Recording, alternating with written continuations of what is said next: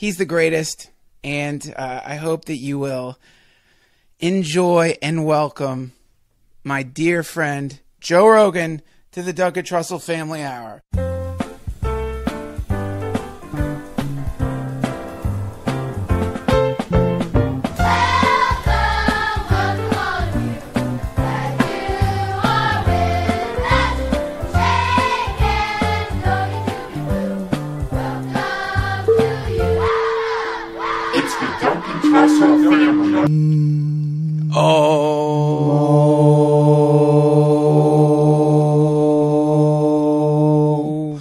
I ran out of air.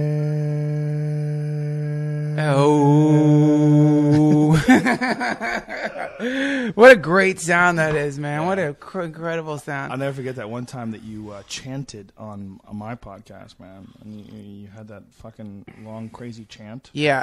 That was really. You're talking about which one are you? I have the chant that I almost have fully memorized is the first part of the Lotus Sutra, Daimoku. Which you want to hear it? Well, yeah. Is that the one where they say it wicked fast and it's yeah, crazy? Yeah, you want to hear it? Yeah. He goes. Myoho Ringekyo Open Pantanini Jisasanju Samayanjo Niki Go Shariatsu Shoba Chijinjin Mario Goche Manange Nanyu Isai Shoman Hakashi Butsu Shofu no Chisho Ishaga Buzo Jingana Kaseman Noku Mushu Shobutsu Jingo Shobutsu Mario Doho Yamyo Shojo Myojo Fuman Jojo Jinjin Mizo Zuiji Shosatsu Ishu Nange Shariatsu Gojo Jubutsu Irai Shuju Inen Shuju Hiyu Koangangyo Musho Hoben Endo Shujo Risho Jokusho Ishaha Norai Hoben Chicken Hanamitakai Gusoku Shariatsu Norai Chicken Kodai Jin on Mario Muge Rikimusho Isenjo Gera Samai Jin Musai Joju Isai Musa. Damn it, right there. I always fucking right there. That's where I lose it, right there. That's amazing. How much more is left?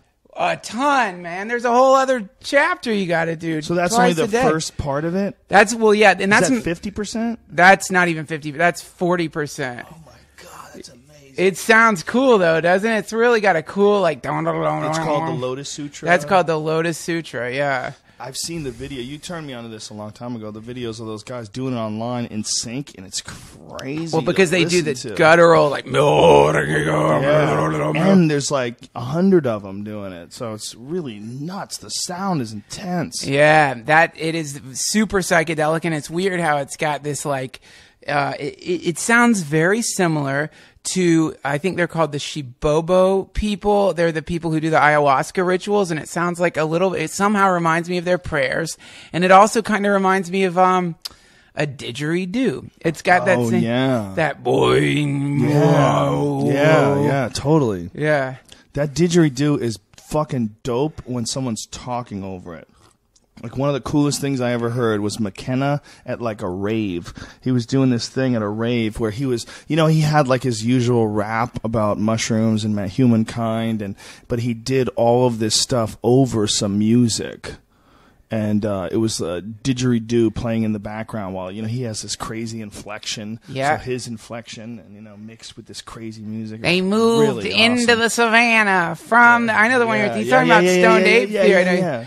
It's a beautiful. I'll see if I can find it and put it on here. What is it called again? Do you remember what it's called? That story, the Stoned Ape? That performance. No, I don't know. And it's something that I actually spent some time looking for because I wanted. It's something that stuck in my head too. Jan Irvin, he'll have it. He has everything. I was, within inches of going down to this ayahuasca conference that's happening in South America, and he's going down there. I saw him on the flyer. Yeah, I saw him on the flyer. Jan's a great guy, but he's crazy. Is he crazy? It's really weird to communicate with him. He will regurgitate facts at you without like connecting with you. You're not really communicating. Yeah. He's just regurgitating facts sometimes. Like, we had him on the podcast. Like, I couldn't get him to just have a conversation. It had to be like a lecture. It's like the way he, goes into each individual subject it's like disseminating information like a robot. But he's a really smart guy. Yeah. It's just, I don't want it to be. I try to tell people, like, when you come on the podcast, just talk to me, man. Talk to me like a real human being about like you do when I hang out with you. Yeah. When I hang out with you, you talk to me different than this. Why do you talk when you get on a podcast? Why does it all of a sudden become a lecture? Right. And some people, when they, comics sometimes, if they're uncomfortable, it'll be that. They'll be trying really hard to be funny. Throw in those zingers. Yeah, like planned out ones. You know what I mean? It's like, podcasting is a tricky thing. And someone who is an expert on something like Jan is, unquestionably an expert on psychedelics.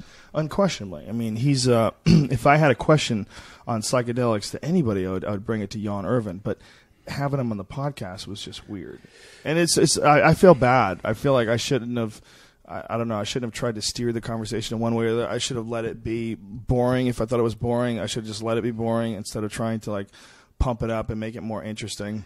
Well, that's kind of the same thing. It's the tendency humans have to try to take control of the present moment, and podcasts are best when you're just in the moment and the thing starts turning into whatever. Unfortunately, he thought I was trying to censor him, and I'm like, that I wasn't giving the people enough credit, and that's not what it was. It's like he's to be someone who's like that sort of a researcher. Sometimes you have to have this almost incredibly droning desire to go over details in a way that a normal person would black out and go, stop, just stop. Do you not understand there's no entertainment value in this conversation? Right. You're breaking it down and making it like less.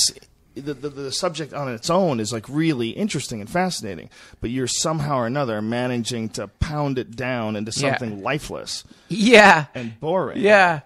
And it's not that I don't want to hear the information. It's just like the way we're going about it here is so hard to listen to. No, that's a very funny thing. What you just said is the way that certain people will become experts at a thing, and the thing itself is beautiful, but somehow their portrayal of the thing takes all the life out of it. And it reminds me of what priests do. Well, there's people that want to develop a staid, sort of an academic approach to things, and they want to be regarded in a very certain and particular way. So they're trying to do things in a way that they would consider to be very professional. And by professional. Yeah. I mean, I think their world is very different than our world. The world of the stand-up comedian is very different than the author world, the world of the serious, psychedelic researcher. I mean, that's what Jan is. I mean, Jan's brilliant. I mean, don't get me wrong. What he does, he's fucking brilliant. And I like the guy. I just, on the podcast, it just didn't work. And I blame myself for a lot of it. Don't blame yourself. I really do. I should have saw it coming. And it sort of damaged how I interact with him. Oh, that sucks.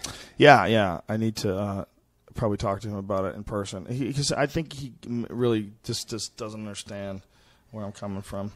A lot of people don't know. There's a lot of people that tell you stories, and they're not that fucking interesting. You know those people? Mm-hmm. Not this guy, not Jan, but I have a friend in my life that will tell me fucking stories like about himself. Yeah, and they're brutal. They're brutal. Yeah, they're brutal ear beatings. Like somebody can be funny, like Brody when he talks about himself. Yes, like Brody's always, it's funny. Always funny, no matter what. But with this guy's not funny, so he's telling me stories about his life, and it's like, Jesus Christ, man! Like, you got to realize when you're talking that someone's listening. Well, no, I mean, I view those kinds of people as vampires. Like, I see those kind of people as a specific type of vampire. Yeah. They use stories to make it so that you can't talk. Yeah. They don't put enough pauses in, so there's no hope of interruption. So you know that when they get going, each time they get going, 3 minutes, 4 minutes, 3 minutes, and there might be a micro pause in there to to get in and but almost not. And you know what else they often have? People like that? What? Bad breath. You're right. So they're clueless. They're clueless. So they freeze you in a shit conversation, but they're breathing. I'm checking mine too. How can you check your breath? Is it even possible? Lick your hand. Ew. I think if you lick your hand and smell it. Oh, man, my hand. I know where my hand's been. I'm not licking my hand. That's disgusting. Think of all the doorknobs you've touched, all the assholes that have touched doorknobs. No, when you understand the root of the problem, dude, the root of the problem is fucking toilet paper. Yeah. Once you understand the toilet paper factor and you really understand what's going on with that, you understand that people are like, if you sneezed shit, like if it came out of your nose, how long would you wash your face? How long would you spend washing your face? You would wash the shit out of your face. For like 3 hours, you would wash your face. You would get in there with a toothbrush. You would clean the inside of your nostrils while you were throwing up. thinking of shit inside your nose. You pour gasoline on your face and rubbing alcohol. Meanwhile, every day across America, Americans blast shit out of their ass. They take a white tissue, do some wipes, look at the tissue. Oh, it's okay. It's gone. Flush it down. And then they go wash their hands for like a second. A little bit of soap. We're okay. Shit all and over your then hands. They're touching doorknobs. Then they're touching, shaking your hand, touching your face. Maybe a friend is happy to see you and grabs your face. Hey, Joe! Jesus just Christ. rubbing shit on your Brian cheeks. was admitting the other day that he scratches his butthole all the time, like during the day. He just reaches in and scratches his butthole. I'm like, Jesus Christ, man! Like through his touching pants? your keyboard, and I know you're not getting up and washing your hand after you do that, you lazy bitch. Dude, we smoked joints with that guy. He's got shit on his We've fingers. eaten his shit. We've eaten Damn Red Man. What have you done to me, Reichel? It's disgusting. Maybe he's an alien and He's just a silly man. impregnates. He's a silly man. But if you had any questions about psychedelics, though, I would say go to Jan. Jan Irvin knows what the fuck is up. He really is a legitimate expert. You know? Yeah, So whatever you had, that was a question. I think it's kind of the job of like comedians and performers to distill the information from the experts like that and try to send it out into the world in a way that's a bit more palatable. It's fucking hard for people to be both. It's hard for a guy to be like a Neil deGrasse Tyson, who is really compelling to listen to, and is also this like scientist who has so much knowledge and information. Yeah. I mean, he's so scientific, and yet he's still like this really engaging, entertaining sort of character. You know. Well, he's That's so rare. it's a form of entertainer. And it's an incredible form of entertainer. Like Alan Watts. Have you ever listened to Alan Watts? Yeah. He's like that. It's the same thing, just infinite knowledge and still compelling and funny. Usually they're pretty funny. Yes. Usually they are. Yeah. He's really funny. McKenna was like that. Yeah, in a lot of ways. I think McKenna was more of like this guy, this visionary sort of, futurist type guy who was just like pondering the possibilities, to the utmost. I mean, that's how I always thought of him. I've always thought of him as just, I would never say scientific. I would more, instead of saying like how Neil deGrasse Tyson is like spreading science, Terrence would spread like wonder and the idea of the possibility. Yeah. And really make you grasp the enormity of the human condition in comparison to the other life forms. He was like one of the first guys that really like, there's a thought from the time you were a child when you see people and you see animals at the zoo, oh, we're obviously better than them. They're in fucking cages. Yes. There's this thought of that feeling when you feel like there's people and there's animals. My dog sleeps outside. But McKenna put it into a perspective that was so bright and so well articulated that it cemented the idea in my, there really has been an incredible change in a really tiny amount of time. Yeah. As far as like the world goes, as far as Earth goes, like this fucking human thing just burst out of nowhere like a popcorn, man. Like this is crazy. In a short, tiny period of time, they've literally changed everything about the Earth. They've changed the surface of the Earth. They've created these gigantic stone things that rise almost a mile in the air. Yeah. Jesus fucking Christ. Yeah. They're changing the Earth. Well, literally in a couple of 100,000 years. They figured it all out. They went from being animals to wearing skins to all of a sudden they were making clothes, and all of a sudden they were making houses, and all of a sudden they made the wheel, and all of a sudden they made a computer, and it's just gonna keep. But it's happening so ridiculously fast. Yep. And McKenna was the first guy. He was the first guy to really articulate that and do it in a way that made sense. And what's even more fascinating is, according to McKenna, that information came from DMT and the mushroom high. That's a lot of that, he said, was coming from his experiences in those mind states. And like one of his talents was going into those mind states and being able to bring back the information in a way that makes sense to other people. He was like a translator for the psychedelic state. And it's funny that in that place, he was getting information not just related to the acceleration in human evolution, but to this idea of the strange attractor at the end of history, the organization principle that's drawing us through time towards it. You know about that, right? The strange attractor? Boy, I've tried to figure out how to swallow that one. I've tried to like go back and see his thinking, and he might have just what ifed himself into that. You think so? He might have. I don't know. Here's it's not weird, but there's another person that shares a similar idea as McKenna did. He's a Jesuit priest named Teilhard de Chardon. I'm not exactly sure how to pronounce his name, but he says that what's happening is we're not going from the past into the future. What's happening is we're being drawn towards this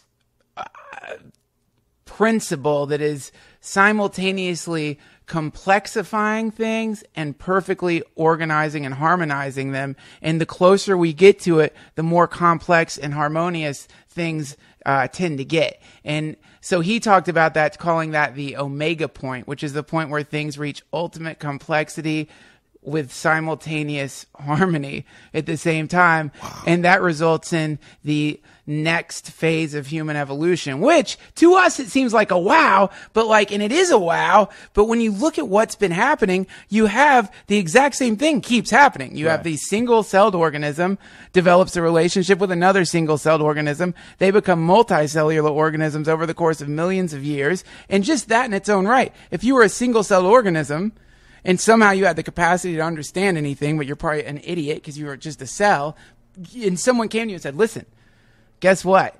You're going to turn into a being made up of millions of you, all perfectly operating in a harmonious way and being self-determined and able to actually bring thoughts into the universe through creation. That single-celled, that fucking thing would think, what the fuck? That's the opposite of what I am right now. That's in the same way, these people are just saying, that hasn't stopped. Right. We're heading towards another level of that organization, and that's the singularity that I think McKenna was yapping about. I think there's a lot of people that aren't even aware of how much biological diversity we have in our own life, in our own bodies. I mean, we're not really just all people. And I don't think people really have wrapped their head around that. There's a certain amount of other material that's functioning inside your body. You know, there's a lot of E. coli, there's a lot of healthy bacteria that you take in, a lot of cultures that you take in, like acidophilus and yogurt and stuff. And these are organisms, man. Yeah. I mean, these are organisms that are aiding you all together in this one big unit. It's a coral reef in there. Yeah, it's not just a person.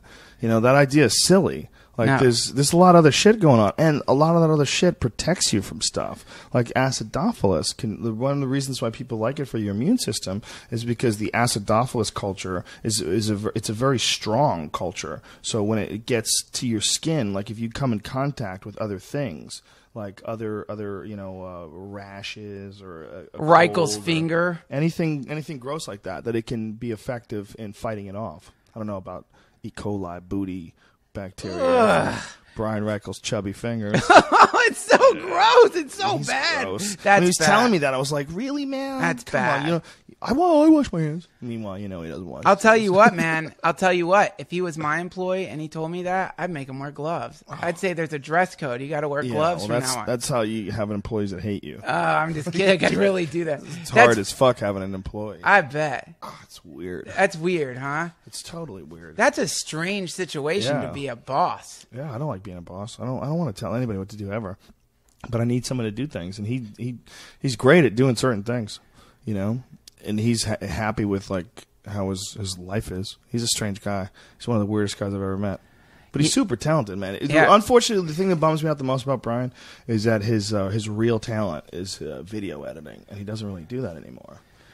His fucking video editing skills were off the charts, man. He would make some brilliant little videos. Yeah. And now, to spend time doing some of these podcasts, man, if you were just doing more videos, I think if he could, especially now, being as we're the podcast really popular right now, I think a lot of people would watch his videos.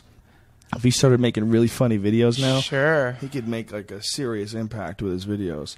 But he's so wrapped up in this podcast empire thing. It's an empire, and it's a lot of them are springing up all over the place. These little networks of podcasts. Yeah, it's interesting, isn't it? It's fascinating. Adam Carolla's got his own thing going on. Yeah, and it's interesting to me, but because I'm fucking obsessed with it, but because it's this to me is, McKenna talked about the tachyon particles being blasted backwards from the end of time. Right. And how those are like, as they travel backwards through time from the intense thing that happens at the singularity, wherever they go, it creates novelty. So the big novelty events are a result of these particles being blasted through time, and the way that they affect reality is not by destroying it like bombs do or meteors do, but by causing novelty to happen. And I think that podcasts are fucking a tiny spark of that tachyon particle that McKenna was. Well, you don't want to say it's any bigger a spark than that because it feels pretentious. That's why you backed off, because it's not a tiny spark at all. I think it's a huge spark. I think if I was a young kid and I got a chance to listen to Graham Hancock talk for fucking 3 hours when you and I talked to him, I mean, dude, that was a life-changing fucking conversation. That was a conversation that made me, I mean, I had read his stuff already, so I already knew, a lot of what he was saying, and it had already affected me in that way where I wanted to like reevaluate the whole history of the human race. Like, this guy was showing us some really fucking clear evidence of some shit that was really, really old. 14,000 years ago off the coast of Japan, all that shit. Yeah. We showed those giant monoliths that were so obviously cut and carved. I mean, these were not natural formations by any stretch of the imagination. There's no fucking way. And that guy was... I guarantee you, when he was on the podcast and you and I were talking to him, that changed the way a lot of people who are listening to thought about history. It made a lot of people go, maybe there's some shit they don't know.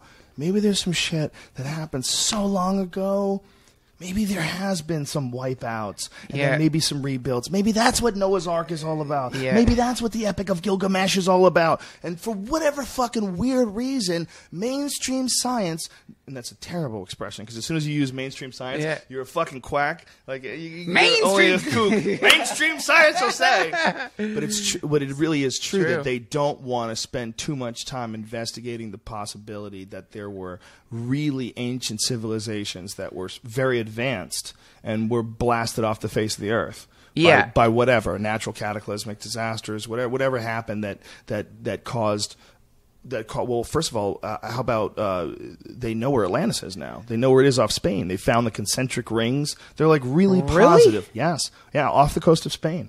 Yeah, and they're tying all of this activity to either a tsunami or some sort of a shifting of the ice caps or something that changed the water level. That's what Hancock said. Hancock said it's a result of the ice caps hitting some kind of it's the cooler effect or something. Like the more water melts, the more it generates heat because it acts as a magnifying glass, and so it would hit this crescendo at some point and just start melting instantly, and the sea levels would rise. And Hancock said that the more advanced civilizations tend to live next to the sea because so they would be the ones that got wiped out first. Yeah, that's right. That's right. He did say that. Yeah, that was a fascinating conversation, man. If I was a kid listening to that, it would really make me look out the window and go, what is to stop all this from getting wiped out? Yeah. Nothing. And so if there's nothing to stop that from happening again, if some huge cataclysmic natural disaster happens, meteor, super volcano, tsunami that literally goes over the entire LA and the valley. Yeah. That's possible. Like, people don't understand.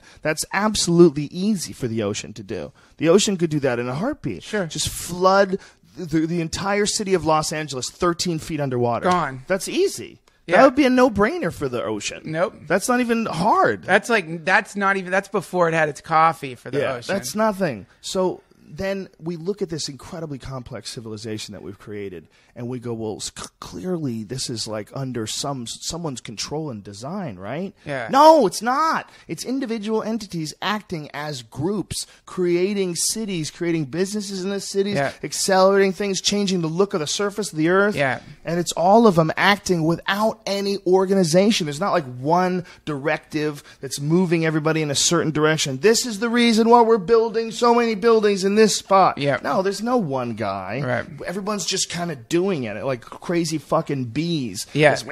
Just building and constructing. Yeah. And we don't really generally know why. I don't know if it's Terrence's idea that it was, we were being pulled towards some attractor. That seems to me to overcomplicate what it might just be a natural cycle. It might be a natural cycle of just complexity over and over again, just getting more complex and exponentially changing. All the different inventions and all the different things that people become aware of just exponentially increase the intensity of all the information of everything around them to the point where they're just immersed in knowledge and ability to control matter to the point where it gets completely crazy and completely out of hand. And it's almost like that's what human innovation and curiosity is for in the first place. That's why we were invented on the universe. And all this other stuff, like creating like fucking anime and using it to make hot rods, all that is just a distraction of the main goal of the human, which is to conquer matter, to completely conquer matter, to completely conquer matter in an elemental stage, in an elemental sense, to the point where we literally can reconstruct reality. Kurzweil, what you're talking about, he says that at one point, matter itself will be like computer code, and swarms of nanobots will be able to reassemble that matter into anything that you want it to be or that they want it to be, in the same way you'd rewrite code in a computer. And this is an argument, when I was doing that show for Comedy Central, we got to talk to someone who he's at Stanford, and he's a scientist, and he works with nanotechnology. Specifically, they're like trying to figure out one of the things they're trying to figure out how to do is an interface that can, like, I don't know, capture images going into the optic nerve or something. So they want to understand how the input output of the human brain. So if I can record, they want to be able to break down the human brain so that they can they want to be able to code someone's brain. In other words, it's telepathy, essentially. They want to be able to they want to get to the point where you can transmit your thoughts onto your iPad. In other words, you could sit there with your friends and be like, dude, look at this thing I just thought, and it goes into your iPad and people can see it. That'd be fucking incredible, right? What a great app. That would be the best app ever, man. But I mentioned this idea of nanobots deconstructing reality, and he's like, that's a long fucking way away, man, because when you get down to that small level, there's static is just deadly to static would destroy a nanobot. It's like a lightning storm down there all the time. It's not an easy place to be. So the idea of that really happening. So you could fuck up a whole army of them with a balloon. Yeah. Just rub a balloon on your hair. They'd all die. They couldn't come near you because of the static. Boom, boom. They couldn't come near you. But here's what you just said. Here's the thing. So we have two options. McKenna's idea, which I am more attracted to and think is cooler. It's very cool. Is this idea that there's almost like a magnetic super attractor at the end of time that is drawing us from the Big Bang into itself, and the closer things get to it, the more they complexify and the more they organize. And your idea is is the idea that it's kind of like a Big Bang theory, something hit the earth and it was a random event, perhaps. Do you think it was a random event? What, that human life was created? Yeah. I don't think anything is random. I think there's a lot of possibilities, and I think that the incredible number of possibilities, when you think about the incredible number of planets that exist, I don't think it's random. I think it's one of the things that happens. It doesn't happen on all the planets, but I think it's one of the things that happens. I think it's a part of how the universe works. I think if you get gravity like we have, and if you get air like we have, and if you get water like we have, and an atmosphere like we have, you get life. I don't understand it. I don't know why. I don't know what it is. That's why I love this attractor principle, because it's to me like science is really good at showing you how stuff works, but it can't show you why stuff works. And to me, when I think about of course it can. They can prove why stuff works. I mean, like the big why. In other words, all the way to the end. Why? Big why. Subatomic particles. Maybe there's no answer. But I don't know if that's necessarily true. I think there's no answer yet.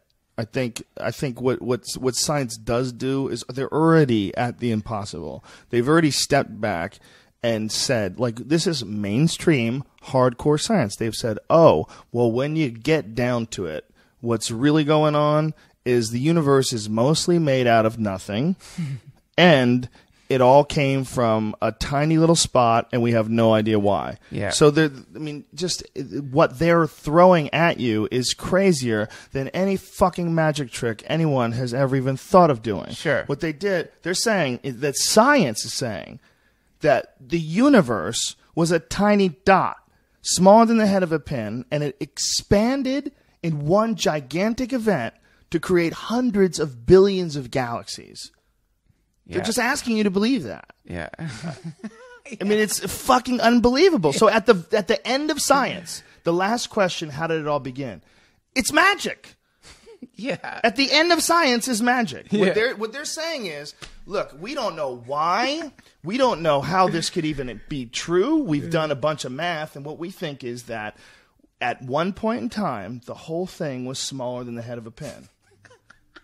And it exploded in a magical moment to create our galaxy, to create our planet. That's the kind of thing where if like one of your kids, if no one knew that, and one of your kids came into the living room and was like, "Daddy, you know everything came from a head of a pin and exploded into all," you'd be like, "That's so cute." Well, how about when they tell you that you are made out of stardust? You have to wrap your head around that. The only reason why carbon life forms can exist is because a fucking star exploded. Yeah. Like we can't wrap our head around that. I know we can't.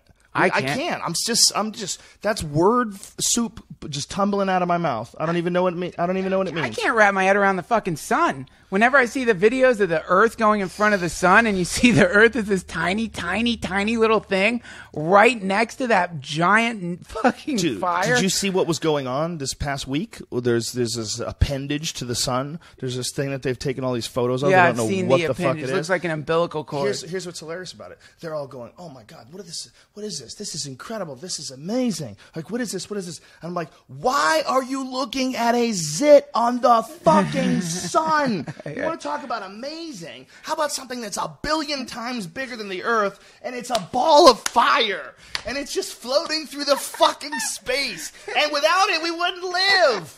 How about that? You can't even leave your fucking house if it didn't exist, because everything would be frozen. How about that? You're looking at this little thing floating around on top of this fucking immense globe of flame. Yeah. Like, and if you were a kid and you were creating a superhero comic book style rendition of the universe, if you had invent how the solar system was really crafted, you would come up with that. Sure. It's like something a little boy would come up with. A big ball of fire keeps everybody warm. I mean, it's so fucking stupid. Awesome. A big ball of fire? Yeah. Really? Yeah. Why does it stay lit? What's going on here? Yeah. I'm looking up there. There's 17-mile-high spikes of flames. It's spinning around. It's fucking enormous. If you look at the size of the sun compared to the Earth, I don't know what the exact dimensions are, but we are fucking incredibly tiny. Yeah, it's something when I get particularly high on a hot summer day, when I start thinking, this heat is coming from a fucking star. This heat is hitting me from a star. And how scary is it when you live in a place like, you live on the East Coast where there's a drastic difference? Like right now, we're so lucky in California that we have this crazy temperate weather. Yeah. It's pretty much the same year round. But when you live in a place like Boston or something like that, you become keenly aware that subtle movements in where the Earth is in relationship to the sun make a big fucking difference in whether or not you can even live there. Yeah.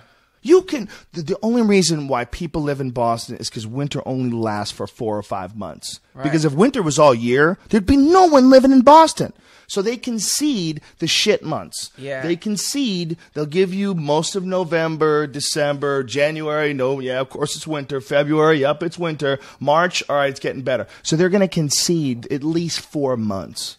4 months to suck. Sure. And that's some other places it's a lot longer. That's permanent, man. Yeah. But I want to get back to something you said right before that, which is that how tiny little shifts change everything. Yeah. Tiny little shifts. And that sun, that shit is not, maybe it's not always just going to act like that. Maybe it's going to get a little hotter.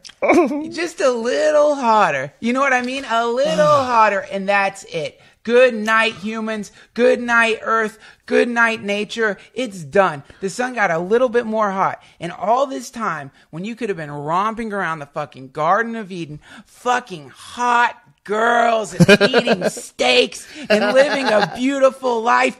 You were worried about pilot season. Oh, I hope I book a sitcom. Are you serious? Think of that, man. Well, that's the obsession. The acting obsession is just the most ego gratifying, the most egocentric obsession. It's vile. That's why it's so repulsive to be around them. You know, the difference between, I mean, there's some of them are really cool. Don't get me wrong. I've met a lot of really cool actors. We're massively generalizing. But the difference between them and comedians is that comedians are thinking about shit and they're coming up with their own stuff. Yeah. It's really, what you do represents on stage what you're really thinking about. The same as me and same as Ari and all of us. This is all stuff that we're really thinking about. Yeah, it's true, man. But you know, it's like the problem with, I mean, this is something I've been thinking about is what pilot season represents. It's not pilot season. What the network system represents, or the system of a massive amount of actors having to audition for a small amount of roles. It's the supply and demand thing that invites exploitation. Because whenever there's only a few roles and there's a lot of people who want it, you get to be an asshole. You get to be this like casting couch dude. You get to be a tyrant or a casting couch dude. But it turns into something. I mean, I don't know how much casting couch stuff happens. I'm sure it happens. I know it happens. But it's not just that. It's wherever you get the pyramid type of power, where you have this one thing at the top that's controlling all these things, desperately going to it. It creates the most vampiric forms of business. And so these fucking actors, here's the paradigm of the actor at pilot season. Here's the paradigm. If I don't book a pilot, something's wrong with me. Something's wrong with me. So what you've done then is you've given all your power over to this network, this fucking crazy network that's only making money because they sell antidepressants and fucking Toyotas. You know what I'm saying? So this is not like you're trying to get into some grand museum. It's not like you're trying to get into the Louvre with your exhibit. You're trying to be a clothes hanger for words so they can sell pills to senior citizens. That's it. And that's who the actor has hung all the fucking power on. That's who they're afraid of. That's the people they're going to be nice to if they see him at a party. They're going to treat him really good and treat him different because they want to network their way into a sitcom or a drama. It's a disgusting situation, man. It really is. I knew a lady who was a casting lady. Yeah. And she would like get guys on sitcoms, but then she would like fool around with these guys. And she was a very manly woman. Is she still working? I have no idea, so I won't say her name. I'll go visit her. I won't say her name. I want to get on a sitcom. I'd fuck a manly woman to get on a sitcom. She had a friend of mine in her car, and she was like, you know, let's just take a quick trip and go home to my place real quick. Just fool around a little. Oh, I'm just kidding. That's what we could. We could just take a quick trip. I mean, I'm just kidding. No, I'm just kidding. Don't get crazy. And he's like, ha, ha, ha, ha. He's like, she reminded me of, did you remember the Yellow Submarine, the Nowhere Man? He's a real nowhere man. If that was a female, it would look like this lady. Oh, Jesus Christ. Yeah, but dude. She was in a position of power, and she'd like to get fucked up and show up at all these events and like, you know, bring these little actor boys with her. That is so fucked up, man. Dude, she was pimping it. I'm much respect, but it was a problem. Yeah, so I can't really talk about it in detail, but I want to hear more. I've seen issues. Well, that's inevitably the result when people decide to worship idols. Is you're gonna end up getting some idol dick in your asshole. I think she actually wound up getting caught hiring the wrong person for something. Because the producers had wanted one person, and she decided to sneak this guy in because she was banging him. I didn't even know. She sent him to the set. I didn't even know they could do. That's Yeah. She got caught. Because one of the stars was actually. It turns out that the guy that they were supposed to hire was actually a friend of one of the actors, and she didn't know that, so she tried to just fuck him over. It's the worst, man. This is why I love podcasts so much, and this is why I love what podcasts represent, and this is why I fucking love what Aziz Ansari and Gaffigan and fucking Louis C.K. are doing, because every time somebody does something like that and removes the programming or brings the programming completely in the control of the artist, then you have done something novel and new that people aren't used to that. I think that's why people like podcasts so much. Oh, for sure. Yeah, podcasts. It's beautiful that there's. I was thinking about this today. I was like, if we had, and we even have talked about it on our podcast jokingly the other day. I was saying, could you imagine if all of a sudden we got bought by somebody and then we got a producer? Just like, we're gonna just make it easier for you. You don't have to worry about anything. We're just gonna handle everything. We'll handle all the sound and just show up and everything's perfect and professional. Okay. But if you get a little too loud, I'll just be in your ear. I'll just tell you about, maybe we take it down a notch, or maybe that's not a subject we want to go down. Can you imagine if all of a sudden that is like the epitome of hell? Like, what if all of a sudden my podcast is doing really well, and some media conglomerate wants to come along and buy it and put it on television, and then all of a sudden there's a producer in the room. Yeah. And then there's, listen, man, I came here to work with you, okay? But there's going to have to be some compromise, okay? Okay? I mean, I have my own vision of how this thing should be to make a really great television show, and that's what I do best. Yeah. And I know how to do it. And that's why they picked me. And rape jokes are not the way to do that. It's not funny. It's not This guy talking about digging into his asshole, really? We can't have that. You can't do that. Yeah, they would immediately... That would be the hell. He'd be like, I'm sorry, we can't use the term red band. Actually, that we're not allowed to use that term. That's a copyrighted term used by red band. Would have to change his name. Oh my God, we call him the Gimp. Yeah. That's what he is. That's what Tate used to call him. Tate started off calling him, "Where's the Gimp?" The Gimp. Well, it was Joey Diaz. Joey Diaz was first. The Gimp. Where's the Gimp? Where is he? What'd you do with him? It's just this fucking tendency in those types of conglomerates to send a person like that in and start just picking apart, shitting in the well. In the well. And so when people, whatever you're watching on TV, whatever the thing is, even the best thing that you're watching, whatever the show is that you like a lot, whatever that show is, I promise you that somewhere along the line of that show being made, there was about 7 assholes who tried to ruin it. Guaranteed, who gave bad notes or wanted to transform it into something else. And if it's a good show, then the creator, if you're watching a good show, that the creator went into a bloody, awful war with probably 7 people to get that made. Yeah. A lot of arguments, a lot of slamming down the phones, a lot of being like, fuck it, I just won't do the show then. A lot of that if the show's good. If the show's bad, guaranteed, this is what there was a lot of. Oh yeah, absolutely. Those are great notes, Jim. We'll totally do it. Yeah, when it's like South Park. Yeah. You for it to get to be like South Park, for it to get to be like the Louis C.K. show. No notes. That's beautiful. It's good because there's no notes. Or like, I'm sure fucking Curb Your Enthusiasm. No one's going to give Larry David any notes. No one's going to like tell him what to do. So the shit comes out really good. That's a beautiful thing that Louis is so respected, that they know that he'll put forth a good product. Like they entrust the entire product in his hands. That's really amazing. He told them, I'm taking less money, and you can't give me notes. That's the story he says. He took less money so that he didn't have notes because he didn't need the money. He said I love it. Yeah, that's so awesome. But the irony in that is they're like, okay, well, if we don't get to give you notes, there's a greater risk for us, so we can't pay you as much. The irony is, if they had been able to give notes, the show would suck. It probably wouldn't be on the air anymore. Right. That's the irony, man. That's what's weird about it. They should be paying him more money to not take notes. Well, you would say that, but it's not true for everybody. For a guy like Louis, I would say absolutely. There's certain guys who you just can totally count on their work ethic. And Louis is one of those guys. Just totally count on his work ethic. Totally. I mean, he's one of the... Yeah, he's a machine. He's a machine. Yeah. And he's a generous machine. But I wouldn't give that like to Norm Macdonald. No. Norm Macdonald? Yeah. Norm Macdonald's hilarious. Yeah, no, he's fucking brilliant. I was thinking of the guy who hosts. Yeah, I know. I was thinking of the guy who hosts The Price is Right now. We were on the fucking plane with Norm Macdonald. Norm Macdonald, first of all, is awesome. So all of a sudden, twice this has happened. I've been on a plane with him. Just total dumb luck. Weird. Yeah, it's amazing. But one of them, I sat right next to him. He's a fucking character, man. He's so fun. He's just such a fun guy, man. And he was talking about, quit smoking. It's just bad for you, you know? And I had enough. And so I haven't smoked in a while. And we had this crazy talk. Lands at the airport. He goes, I'm going to go fucking smoke. And he goes to the store and buys like 2 cartons of cigarettes. He's lighting them before he even gets out the door. He just starts smoking. Jesus. Just like that. Boom. It's like hilarious. For no reason. I don't know what caused him to snap over to the dark side.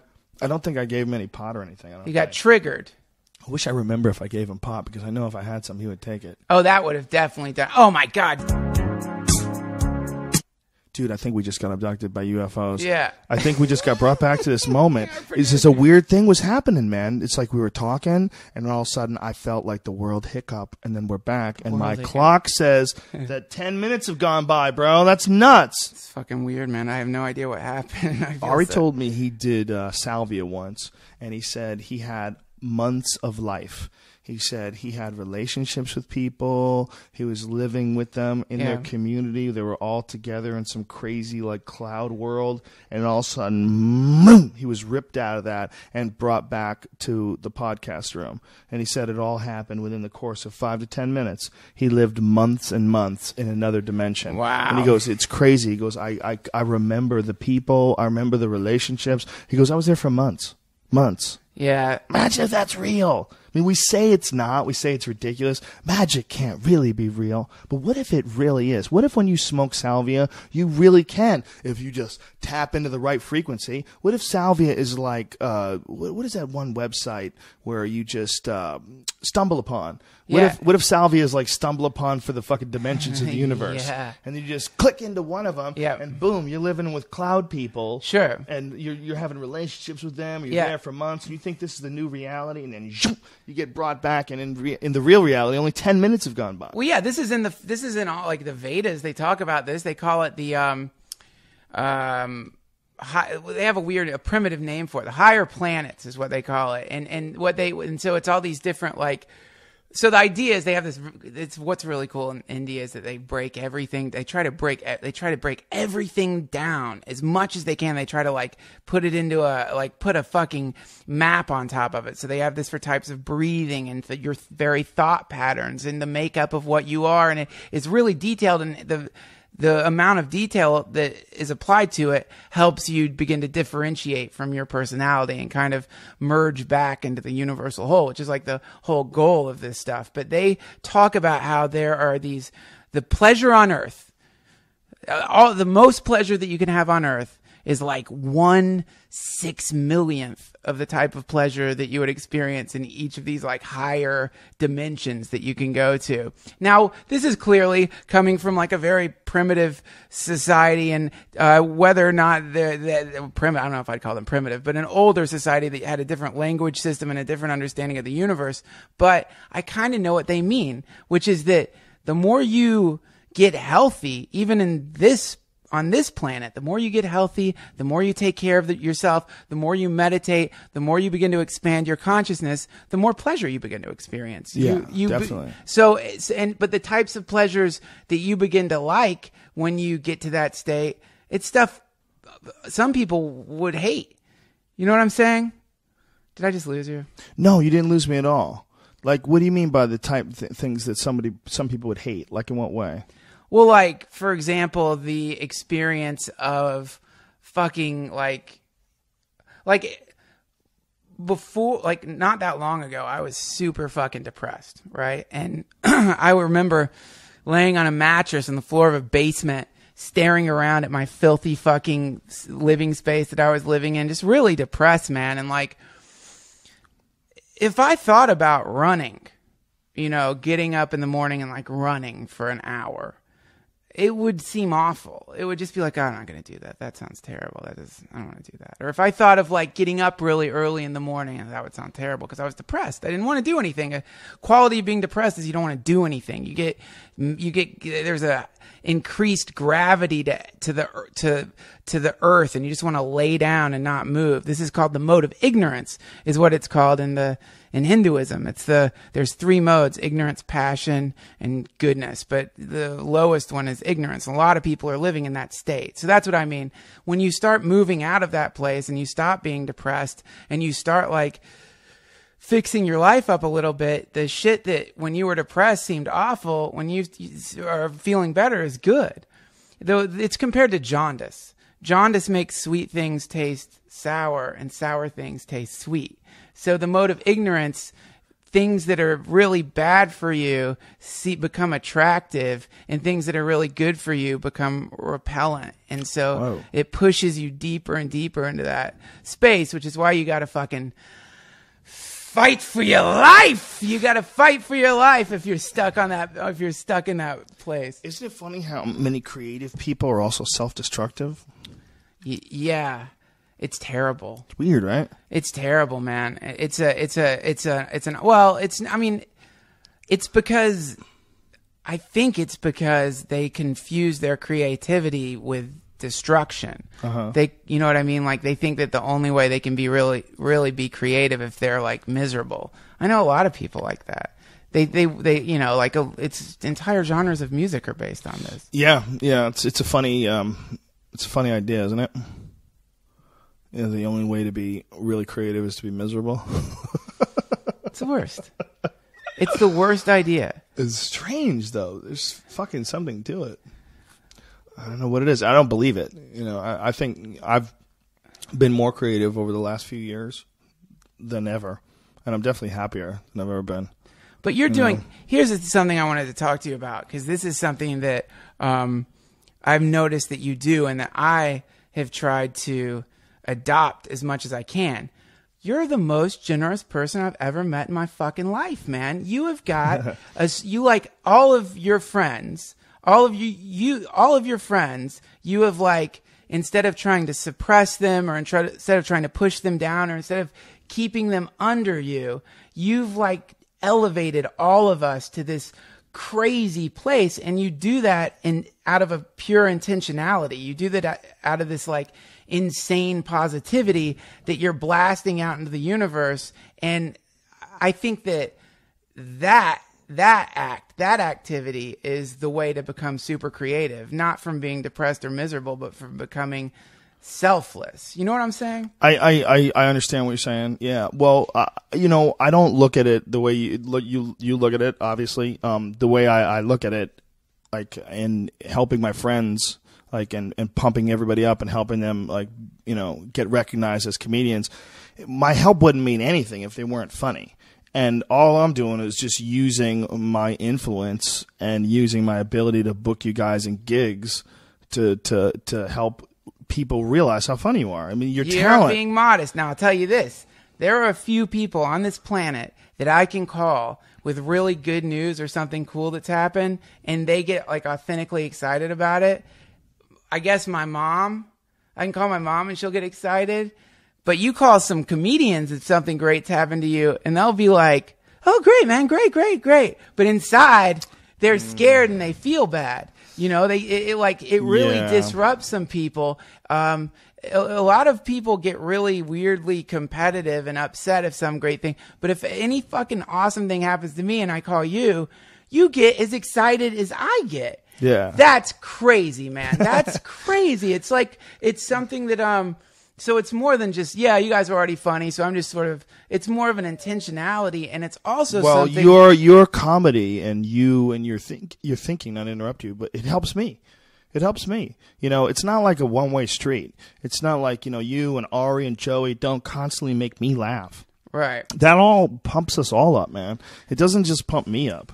You know, or it doesn't just pump you up. It pumps us all up. When you guys are making me laugh, like that's like the best thing I could ever ask for.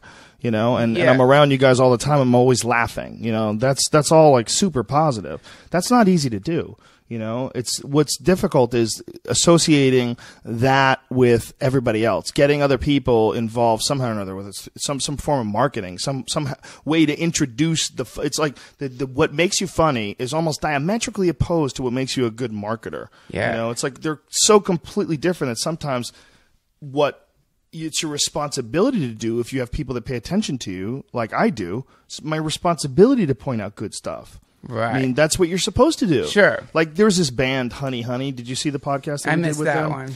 it's fucking brilliant, man. This woman has an incredible voice. I mean, it's like a one in a lifetime voice. She's amazing. Wow. It's like really good. And together as a band, they're really fucking good. Well, we had them on the podcast, and I pumped them up on Twitter. They went to number 3 on iTunes. Their singer in the singer-songwriter category. Yeah, I heard you mention that. Yeah. It's incredible. And they got their Twitter fucking numbers tripled, and all these people from our shows that are podcast fans have come out to their live shows. Yeah. And like are talking to them about it after the show. So they're like people that found out about it from my podcast. And to me, that's like the best thing you could ever do.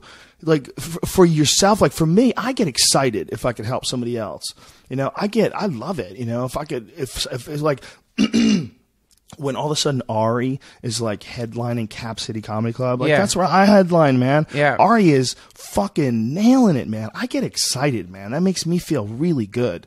Like for real, really good. I don't understand people that don't want other people to be successful as well. They exist. They're weak. But they're not going to be successful themselves. They don't understand and if they are, they're not going to be emotionally successful. They're missing out. You're supposed to be happy because your friends are happy. Like that makes you happy. You shouldn't be in competition with them. The only competition I have with my friends is if we're playing a fucking game or something, or if I look at it in terms of motivation, not a competition, but motivation. Yeah. Seeing someone who's doing a lot of work and a lot of good stuff, it makes me have more energy to try to keep up, but never to compete, like judge myself by, we're all fucking different, man. Stop all that. That's all stupid. And to think that somehow or another, if some person gets something that takes something away from you, there's more jobs, there's more gigs, there's more comedy, there's enough comedy for all of us.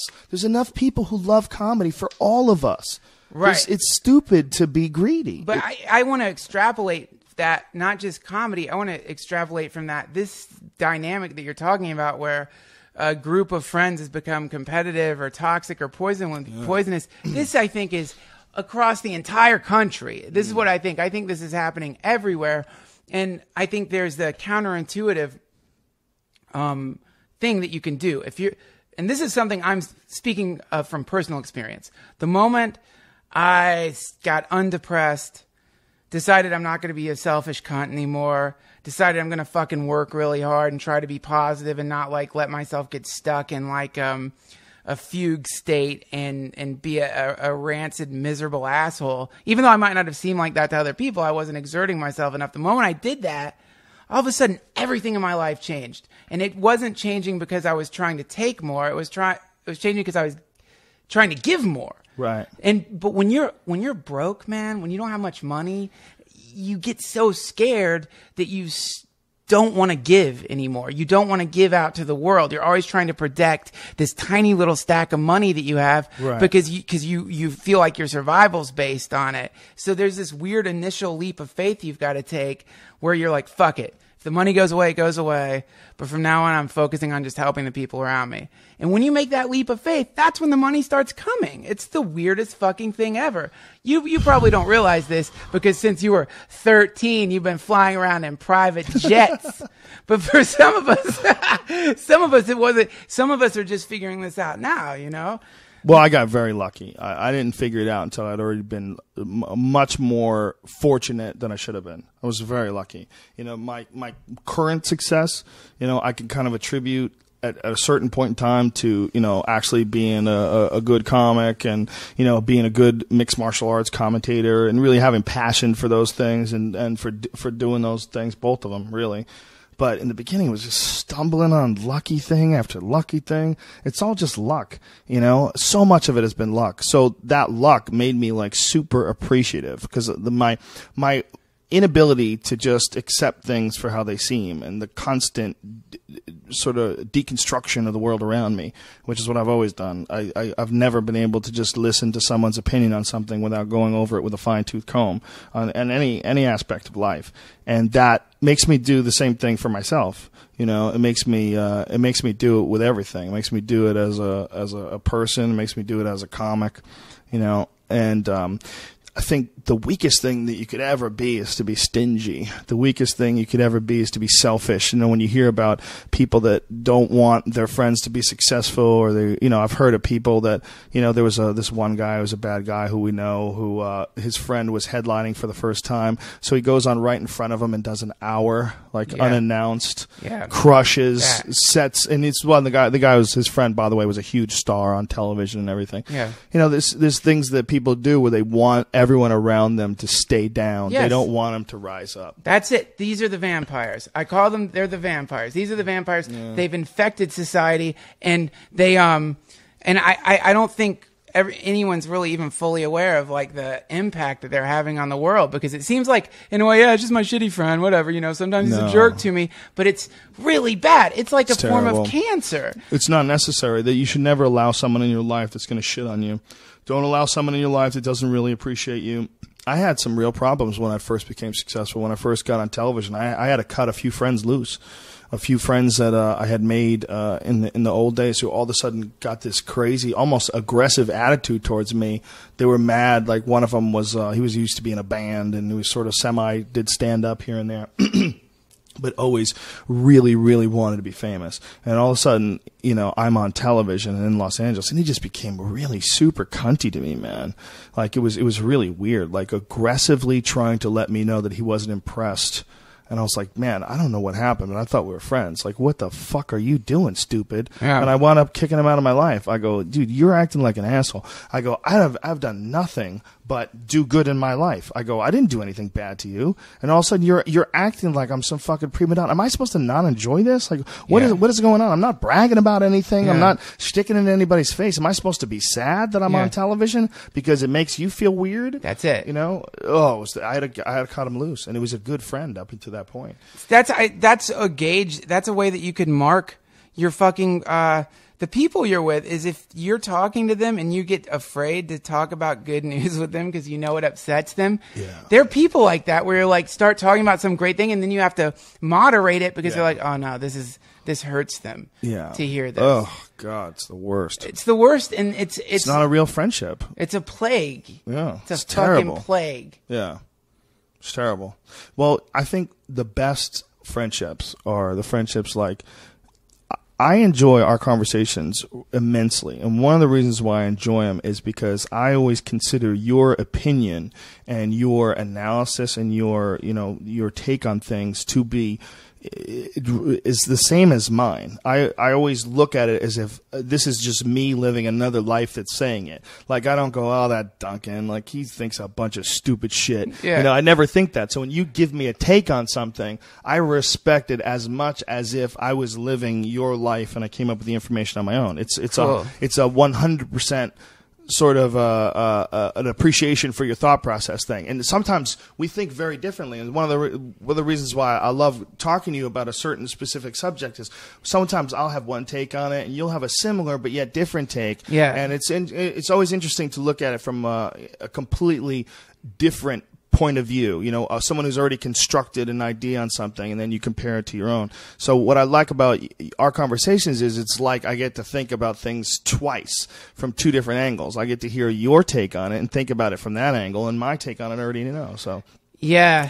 Because there's no right. I mean, there's so many fucking things that we discuss, especially because you and I discuss the weirdest topics always. Yes. And the most strange, esoteric of ideas. Instantly. Usually in like 2 sentences. Yeah. So it's like, it's not that you're right and I'm wrong. It's that there's a bunch of different possibilities and takes on things. So it's cool to, you know, discuss something with you where you'll take it to a place that I wouldn't have, and you know, I'll take it to a place where, you know, and maybe you'll be like, you know, the place I took it, you'd be like, really? And I'm like, yeah, maybe, you know, and you're like, wow, I never thought of that. It's having a bunch of friends like that. Like Ari's very similar as well. Yeah. Ari's a brilliant guy. You know, Ari's a very smart dude as far as like deconstructing things going on around him. So when I talk to Ari, I feel like I'm talking to a guy who's, you know, I can trust his opinion. It's a very formed opinion. It's a clear, intelligent opinion with a lot of thought and objectivity put into it. And he's a really good listener. Yeah, and he's not a dumb dude at all. Ari can sit down and he can, like, if I walked into a room and some shit happened, this guy got shot on the ground, I'd go, Ari, what happened? Right. He's like the first guy I'd go to. Go, Yep. what the fuck happened? And Ari would tell you exactly what happened as it happened. You know, He'd be like, I shot the guy. Yeah, I love Brian Callen to death. Okay, but if I came into a room and I said, Brian Callen, what happened? And he goes, dude, you wouldn't fucking believe this. This guy, okay, first of all, Navy SEAL. First of all, okay, just back from his 5th tour of duty. Okay, this guy gets in his face. And then 10 minutes in the conversation, I go, hold on, were you there? No, but Brian Callen, if he walked in a second before me, he would tell me what happened in the most theatric way possible. You know, if he had gotten to the scene of a crime a minute before me and I got there, he would be the expert on scene. He would be able to break it down to me. Whereas Ari would tell me exactly what happened in clear, concise. That's a great way to describe him, man. That's exactly right. Ari, he doesn't exaggerate shit to make things more dramatic. Ever. I'll do that. I exaggerate things. I do that and I don't even mean to do it. And then I'll listen to myself and be like I was talking about this. I can't really talk about it. You know what else Ari doesn't do? What? Never brags. Ever. Ari, I've never heard Ari brag once. He's one of the least self-congratulatory guys I've ever met in my life. Even when he first started tapping out people in jiu-jitsu, like a lot of people, like they, you know, that becomes like a big milestone. Ari would just tell you matter of factly, like he was like, wow, it's getting really interesting. I started tapping people. Like there's no bragging about it all. Yeah. He's just completely relaying the way he's deciphering this situation that's happening to him. Yeah, that's true, man. He's a really weirdly stable guy in certain ways. Certain ways he's crazy. He's mad as a fucking hatter. But he's getting better. He's getting better at everything. And he's getting better as a comic, which I think is giving him a real sense of fulfillment. You know, now he's headlining the Improv in Addison, Texas. That's a big fucking room, man. That's an A room. You know, he's headlining Cap City in Austin. That's another A room. So that's 2 big Texas headliner gigs he's got coming up. Huge. He's going to crush, too, because he used to come out with me all the time. He always killed at those clubs. Those are wild people, man. He'll fucking tear it up out there. And so he's like a real professional comedian now. You know, he's like legit headliner, national, and it's all podcast, man. It's all the internet. The internet has made Ari famous. People have been asking for him. People call clubs and ask for him. Yeah, that's good. They fill out their sheets. Who do I want to see? I want to see Ari Shaffir. That's such an amazing thing because it used to be if you were a comedian, the only way to get in that position would be getting on the Tonight Show, and you'd have to or I guess tour around a bunch and kind of build up a following or something. A lot of guys did that, man. You know, I only had a couple places where I had a real following, but in those places, I have a big following in Houston, man. Houston was the biggest following I had anywhere before anything, and it was before the internet. Yeah, I had a following in Houston in the late 90s. That's where I recorded my first CD. In 99. Wow. In 99, yeah. And that's how, after I'd been coming there for years, that was the old Laugh Stop in River Oaks. Oh, it was amazing. Hicks used to go there. Kinnison used to go there. That was an incredible club, dude. Oh my God, it just reeked of real comedy. Right. You know? And even the fucking open micers, man. You would go to back in the day, especially when the Laugh Stop was in full form. I understand that John Wessling is doing something with it now. They're bringing it back. I think they call it the Comedy Union or something like that. I don't know. They're doing odd nights there, I think. I don't know what the exact information is about that, but that room is the greatest comedy room in the history of comedy rooms. There's perfect rooms, and then there's the Laugh Stop. You get up there and you go, oh shit. Perfect size stage, perfect height, perfect amount of people. They could stuff 300 people in there, but they're stuffed. And they're rowdy Texas people in Houston. God damn, that was fun. You know what's cool about Texas crowds, dude? They're fucking smart and rowdy at the same time. Yeah. It's this bizarre mix of especially really hyper intelligent meets strangely rowdy, but rowdy in a cool way. Yeah. They're fucking cool, man. Dallas too, man. A lot of really underappreciated smart people in Dallas, you know. It's the problem is Texas gets this weird rep because it's got these 3 amazing cities, and there's a lot of weird parts of it. Kennedy got killed there. There's a lot of weird parts of it. Yeah, George Bush came from there, and Kennedy got shot. Did you ever drive through that? No, I never did. I've driven through it. You want to come with me next time I'm in Dallas? We'll film something there. Yeah, let's reenact it. Film our own "Get the fuck out of here" video. We'll just film it. Go get the fuck out of here. That's what the video could be. Go get the fuck out of here. Me standing there looking at the road, going, "Get the fuck out of here," and you looking out the window of the depository, going, "Get the fuck out of here." No, I want to reenact with the death squad. I want to reenact the entire Kennedy assassination according to how it happened. That would be fun. Get a convertible Mustang. I'll rent a convertible Mustang. We'll do it. Yeah, that would be so fun. We have fucking Joey Diaz can be Oswald. Dude, that could be tremendous. What the fuck? What the fuck, cocksucker? He's like, fuck you. I'm Jack Ruby, bitch. Yeah, he would be Jack Ruby, I guess. Jack Ruby. How to do it for the mob. Yeah. Yeah, that's the dumbest story ever, man. It's so funny how... Well, I think he might have been involved somehow. I don't know if he shot the president, but he might have been one of them. He might have been involved. I think they set him up, though. I think that what Oliver Stone did, he did a bit of a disservice when he made that movie, because I think his fictional recreation of it, where he added a general that was supplying him information, and there's so much that he did in that movie that sort of hurt the cause of the assassination, because that's not necessary. The fucking facts are crazy enough, dude. The facts. How about the fact that all the different people that were witnesses that wound up dead in violent crime and car accidents, brake failure, cars exploding? Like, a lot of people were murdered that saw some shit there. I mean, there's a book called Best Evidence, and then they did a video. I watched it years and years ago, and one of the parts of the video was breaking down the probability of all these different people dying in, some fucking horrible way. And it was like, some billion to one statistic that all these different people that had testified about seeing the Kennedy assassination wound up getting killed. It's the funniest empire that we live in, because it functions like an empire. It functions as empires have always functioned. It does. It's not that special, except for the fact that the population does not know they're in an empire. Well, they won't believe it. I mean, it's really fascinating how the word conspiracy theory, or the phrase rather, has become this really instantly disarming you. Instantly, oh, you're a conspiracy theorist. Congratulations. Like, the very least, you are just socially. There's something fucked up about you. What are you doing, you weirdo? Great, here we go again. Yeah, and it's instant. It's instant, but that's preposterous when you look at the conspiracies that are absolutely proven to have been attempted. When you look at the Gulf of Tonkin incident, and you find out that is mainstream news now. What is that? Explain that to me. The Gulf of Tonkin incident was a fake attack that took place that they used as justification to go to war with Vietnam. They faked a whole thing. They pretended. I mean, and that's also what was going on with Operation Northwoods, which was a proposal to fake a bunch of attacks by the Cubans so that we would go to war with Cuba. They were going to blow up a fucking jetliner, like a remote-controlled jetliner, which, hold on, but it should make you think. Holy shit, they had a remote-control jetliner in 1960? It should make you think about that. What do they have now? Yeah, because I didn't know that. Did you know that?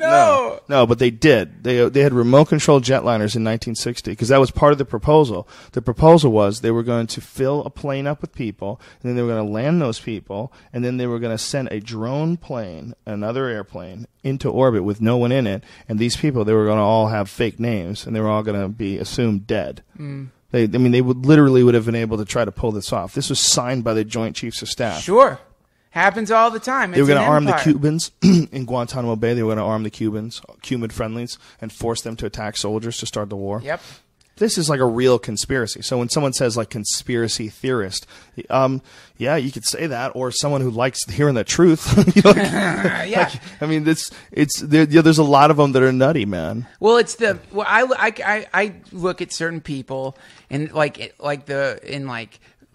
robbery movies, like jewelry robbery movies, where you trigger the tripwire and the steel door slams shut.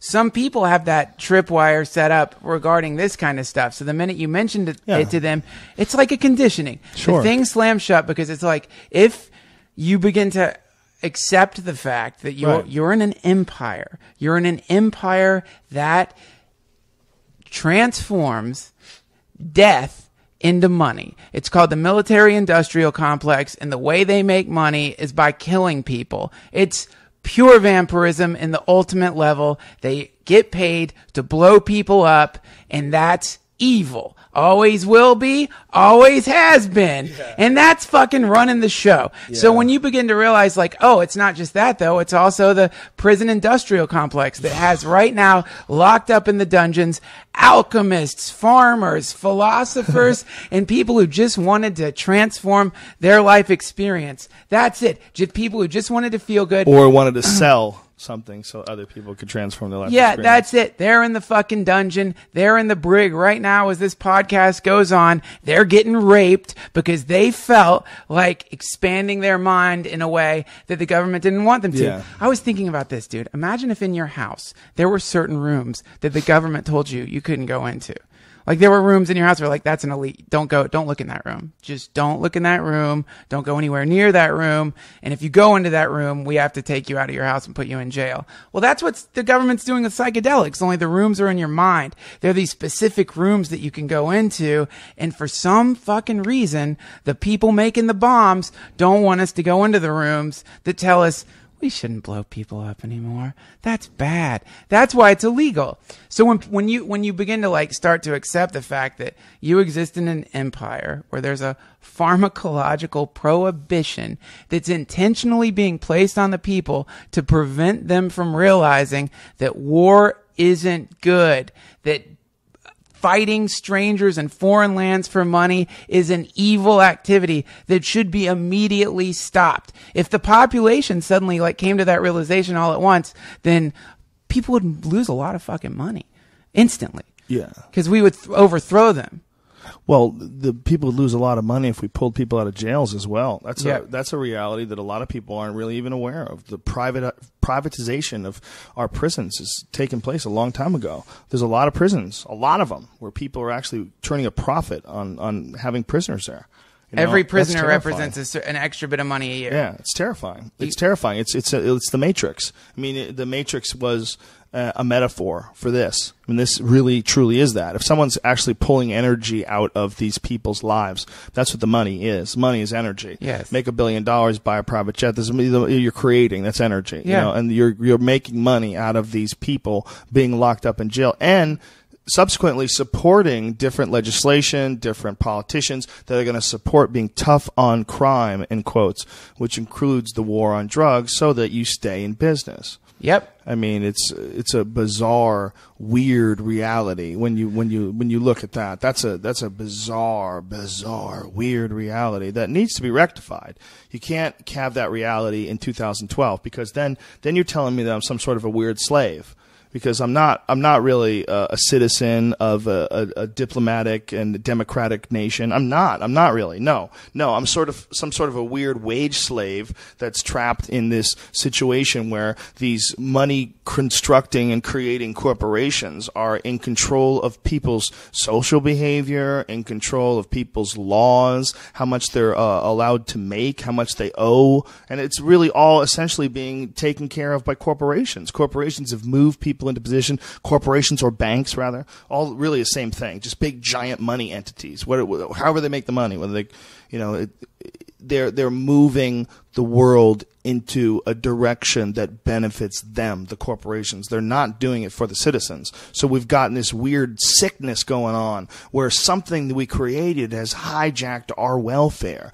A corporation is just a construction that a human has created, but all of a sudden it demands precedence over the actual humans itself. And we're so sick and so confused and so not aware because of our lack of exposure to psychedelics, because of our lack of exposure to anything that really takes away the ego, how that's not encouraged. Because of that, we just go along with this corporation entity control thing, which is completely, it's diametrically opposed to the way human beings should be running their time here on Earth. And it's being run by human beings. Yeah. Like, that's the craziest thing about it, is the people that are at the very top of the ladder do not understand that they would be happier if they were selling things and moving things in a positive direction, paying people what they should be paid, more than not polluting the environment, making less profit, being more charitable, and doing it all clear and cool across the board.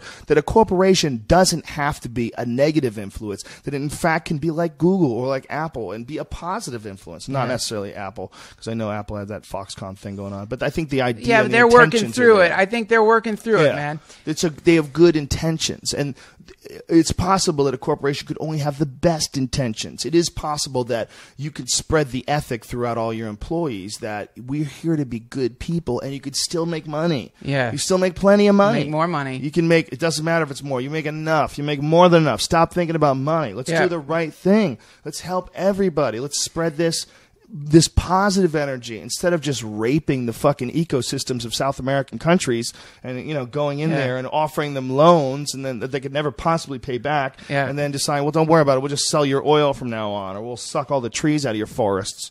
Yeah, man. What happens now is a bunch of people listening to this, or, you know, somebody sitting at work or is like sitting like right now thinking, how the fuck what do I do to help stop this from to change the course of our history and make that happen? And you were talking about this cool idea you had, which I've kind of seen it here and there, which is that some kind of organization or some way to organize people to do super boycotts. What was it? Remember you talking about that? Yeah.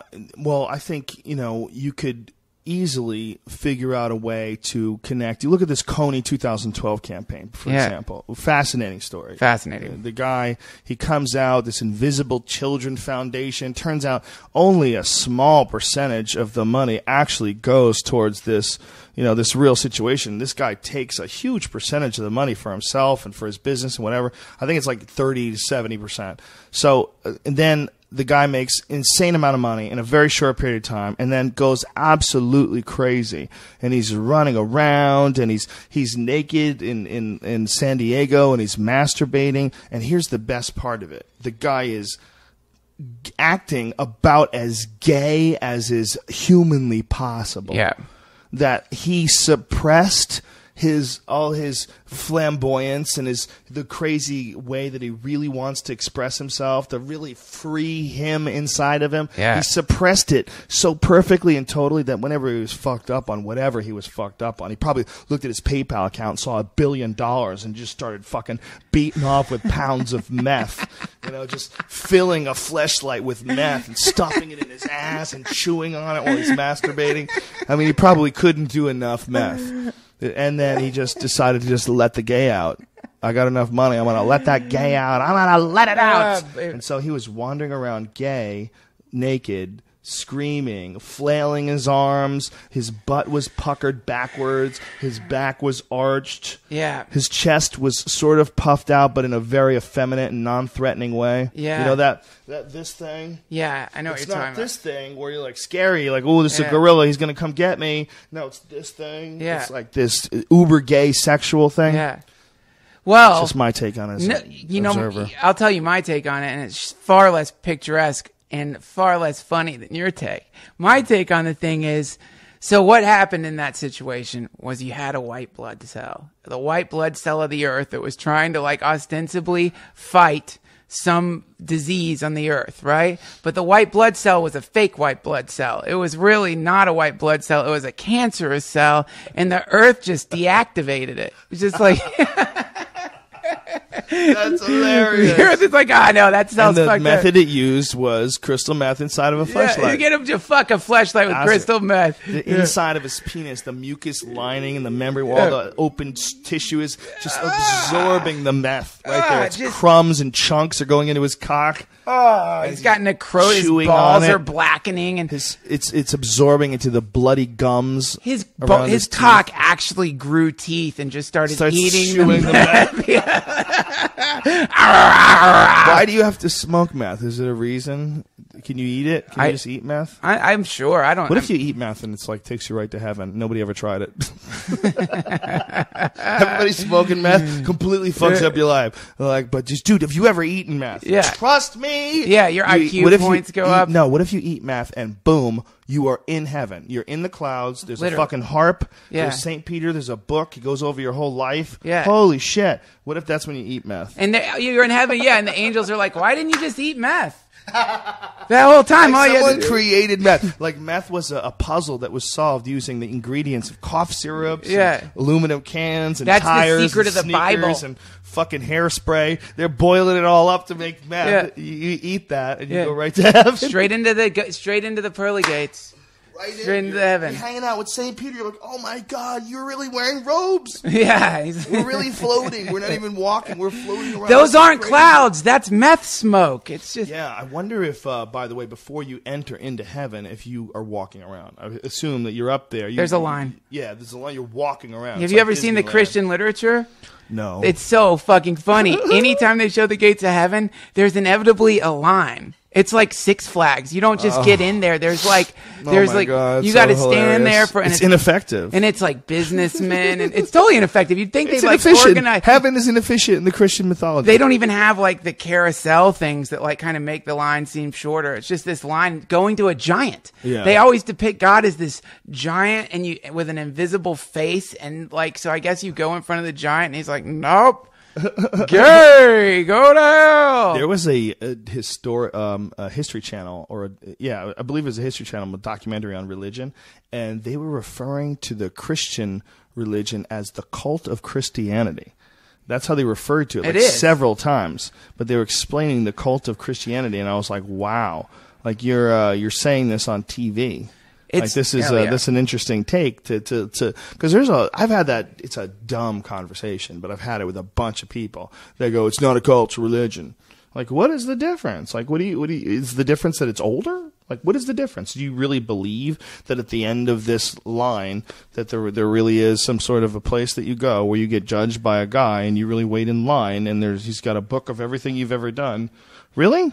Is it as advertised? So, gay guys, well, fuck you. I don't care how you feel. Do that shit, you burn in hell. And if God does not like some aspect of your life, even though you were put on this earth with no fucking guidance whatsoever, surrounded by child molesters and murderers and creeps and liars and politicians that are stuffing people into fucking metal machines and flying them over to another part of the world to blow people up. Yeah. And you're giving me a hard time because I beat off. Really? Yeah. And you're the guy in control of this shit. And what I'm just supposed to know, or I'm supposed to what? I'm supposed to listen to these child molesters that you've set loose to spread your word? Really? You fuckhead? Yeah, right. That's the most ridiculous God of all time. Yeah. If that's how God really operated I call that in God, a literal sense. I call that God Loon. That's the name I give to that God. Yeah. It's a loony thing that's lost its mind and it doesn't make sense anymore, and its followers want the world to end. It's a weird solution. Think of like you're the creator of the universe. You've populated a planet with people that you've been torturing for a few thousand years. They're fucking up for some weird reason. They're fucking up. You can't tame them. Yeah. So your solution is, well, I've either got to kill all of them, or I impregnate one of them by not fucking her and nail her son to a tree, and then it will make everything better again. Loon! Yeah, I'll make sure that the people turn on him, and he is not even allowed to use his magic to fight them off. No way. Won't even do any magic spells except for a couple of heals. I'm going to give him 5 heals and a water and a wine. That's the only cards he gets. I went to the Passion of the Christ and immediately started talking about it on stage. I had to, of course. It was a ridiculous movie. S&M. And it was, what was amazing was how many people would get mad at me. Because... this is when the Passion of the Christ came out. There was like a big reburst of Christianity. Like people were really moved by that movie. Yes. And what I said, it was a 3-hour movie about a dude with magic who got his ass kicked and never used his magic. That was the movie. It was like, what is so great about this movie? They're just beating the shit out of this dude. This is ridiculous. You don't even have a plot here. Yeah. Why is it really good for me to watch this guy, which, by the way, he isn't really getting beat up. This is this is makeup and trickery and special effects. Yeah, this is really diametrically opposed to what the beauty of the scripture was supposed to be about. Sure. Like any recreation of the scripture in a form that moves me so much that I'm visually seeing the Christ whipped and torn apart. How can you possibly be so audacious that you think that you could? Is it audacious? It's audacious. Why does it sound wrong? It sounds audacious. It sounds wrong. It's audacious. Did I say audacious? You said audacious. I said it right. And then you said, is it audacious? It seems like it should be wrong.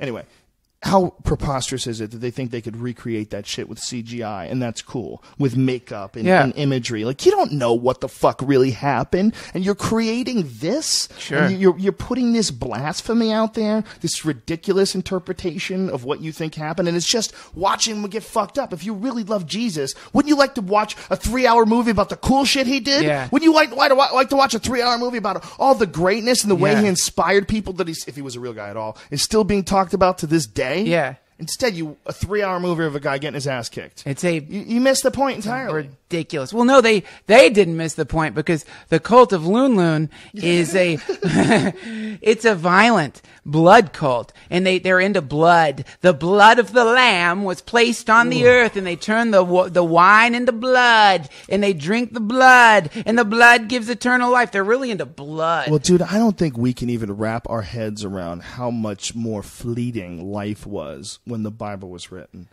Just when it was written. Forget about when it was told as an oral tradition, when people were essentially living like nomads. You know, I mean, like, what were we living like thousands and thousands of years ago? We were, tribes people and fucking living in these primitive, fucked up cities. Yeah. What kind of a shitbag life was life like back then? Not a fun life. There's blood everywhere, man. If you got cut, you bled to death. Yeah. Nobody knew how to stitch you up. Yeah. You're fighting with swords. Good luck. Yeah. What the fuck kind of life is this? No penicillin, no so antibiotics. Of course, everything was bloody and blood this and blood that. That's all they saw. Yeah. What their Bible is not good enough for today. We know too much. We have too much information. We have a different tone of reality. The word of these men, as it represents, supposedly the word of God, it's nonsense. It's craziness. Well, it's nonsense. It's lost in translation. At the literal level, it's nonsense. At the metaphysical level, at a symbolic level, when you look at it, there's a lot of awesome occult symbols that are encoded in the thing that you can apply to your life. But if you look at it literally, it's like really stupid. You can't look at it literally. There's a much, much deeper meaning to all that stuff that got lost. Like there were the Essenes and the Gnostics, and there were people who are, there's a lot of symbols encoded into that. I was just talking on the last one, on the last podcast, I was just talking about this. Sorry to do a quick repeat, but so Christ gets crucified in between two robbers, right? One on his left hand and one on his right hand. And so this can mean the robbers represent the past and the future. And the cross itself represents temporal time intersecting with infinity, which is the combination of what humans are. We are the infinite. We're the stardust mixing in with the impermanent, and the two things crossing create the phenomena of being a human. So the representation of the crucifixion is the dreadful existential suffering that you will experience when you first encounter the truth that this isn't permanent, that there's change, and that creates this kind of agonizing thing, and it's transcending that agonizing experience, being born again, rising again from the death that comes from having that much contact with truth, and then you're fucking happy again. So that's an interpretation of it that a lot of that some more esoteric Christians are into. Water represents doesn't represent literal water. Water represents, or wine represents truth. And there's all kinds of, each symbol in there means something. And so, but when you take it literally, it becomes a bit of just a maudlin S&M show with this fucking hot, skinny dude who's innocent getting the shit whipped out of him by Romans. Dude, it's kind of cool. It's like this. It's like this. It is kind of cool. Son of a hot. It's like a rich kid. Yeah. It's like he's the ultimate version of a rich kid because his dad's the source of all riches. He's got sent down here. He's too fucking cocky to use any magic, and he gets spanked for a couple of 2 days. He gets spanked for 2 days and gets killed. That's what it looks like when you look at it literally. Loses all its steam, dude. I know we got to wrap up. We missed. You didn't really. There was my question is: somebody hears the thing we said prior to our evisceration of fundamentalist Christianity. They hear you talking about this idea of the corporations infecting our culture and making us afraid and turning us into greedy bastards. What does a person do? Just a normal person out there listening, what's some actual actions that somebody could take to start getting out of the fucking autopilot, getting out of the sorrow? That's where a podcast is very critical. And that's where people with an open mind who are exposed to new ideas and new ways of looking at things could possibly be the people that change things in the future, because the people that are in power today are not going to be in power forever. And what we're essentially dealing with is a framework and a power structure that was devised before the internet, which is a far better framework and a far better power structure, and it will ultimately inherit the way we govern things. I think you cannot stop it. I think this three-party system, whatever, if it's two in a libertarian, if it's, the Green Party, and you add all these other nonsense parties that have no shot at becoming the president, the internet will eventually be. There won't be any parties. There'd be ideas that people gravitate towards, and you would have to somehow or another show your education on these ideas before you're allowed to vote on them. And there's still going to be. But I'm a dude right now listening to this podcast, sitting in my car, sitting in my house. I'm in a fucking shit relationship. You're changing. No, not me. The person out there. I'm saying that person. They're changing. If they're listening to this shit and they're absorbing all the different ideas that we're putting out there, and we're expanding our own minds. When I have these conversations with you, I firmly believe that I occasionally will pull ideas out of my ass and out of the air that I probably wouldn't have if you weren't here. The conversation, it adds something on my side to talk to you, and we both have these weird tangents that we go down when we have these conversations, and they're inspired by each other. It's like they fuel each other, and for someone to be able to listen to this, some young kid who's in college, or some dude who's starting his own business, or someone who's at work right now who doesn't like what they're doing and wants to do something else, it's like they have friends that are doing things correctly. They have friends who are getting their shit together. They have friends who are getting work done. They have friends that are advancing and progressing, and they have friends that are thinking a very specific way. And one of the things they're thinking of, the people are generous. They're generous, and they're friendly, and they're nice. The other thing is they're not afraid to be men. All this bullshit that people have stuck in your face, that the construction of society where 90% of all men's actions are designed to not make a woman mad at you. Well, that's nonsense. We're living this bitch society, this demasculated or emasculated rather society where a man can't be a man, a woman can't be a woman. Everyone's judging everybody, and it's nonsense. And a lot of it is the same jealousy and stupidity that comes from people being afraid of other people's success. It's the same thing. It's just your inability to control a woman, your inability to control your environment, or to be a man and stand up for yourself. And so because you get accustomed to having sex with a woman, all of a sudden you give in to her, and she's yelling at you, and you take it. Well, guess what, bitch? You fucked up the whole curve. By you not being able to deal with that chick's broken now. She breaks up with you when you guys are 27, 28, and you guys have been together since high school. Well, that's 10 years of being a cunt. It's probably ingrained in her because you never figured out how to communicate with her. Tell her, hey, stop being a fucking cunt. I'm standing my own ground here. So you made a broken woman. You didn't. It's like a dog that you never trained properly. Oh, now. It is. As is the man. As is the man. Right. With the woman. Look, behavior, training someone in a relationship. I don't mean that the woman's the dog. I mean that men and women, much like the way a man and a dog or a woman and a dog interact, you establish boundaries and establish barriers and establish your value very early on. I'll tell you something. It's not a negative thing or an animal thing or an objective thing. You don't let a woman push you around.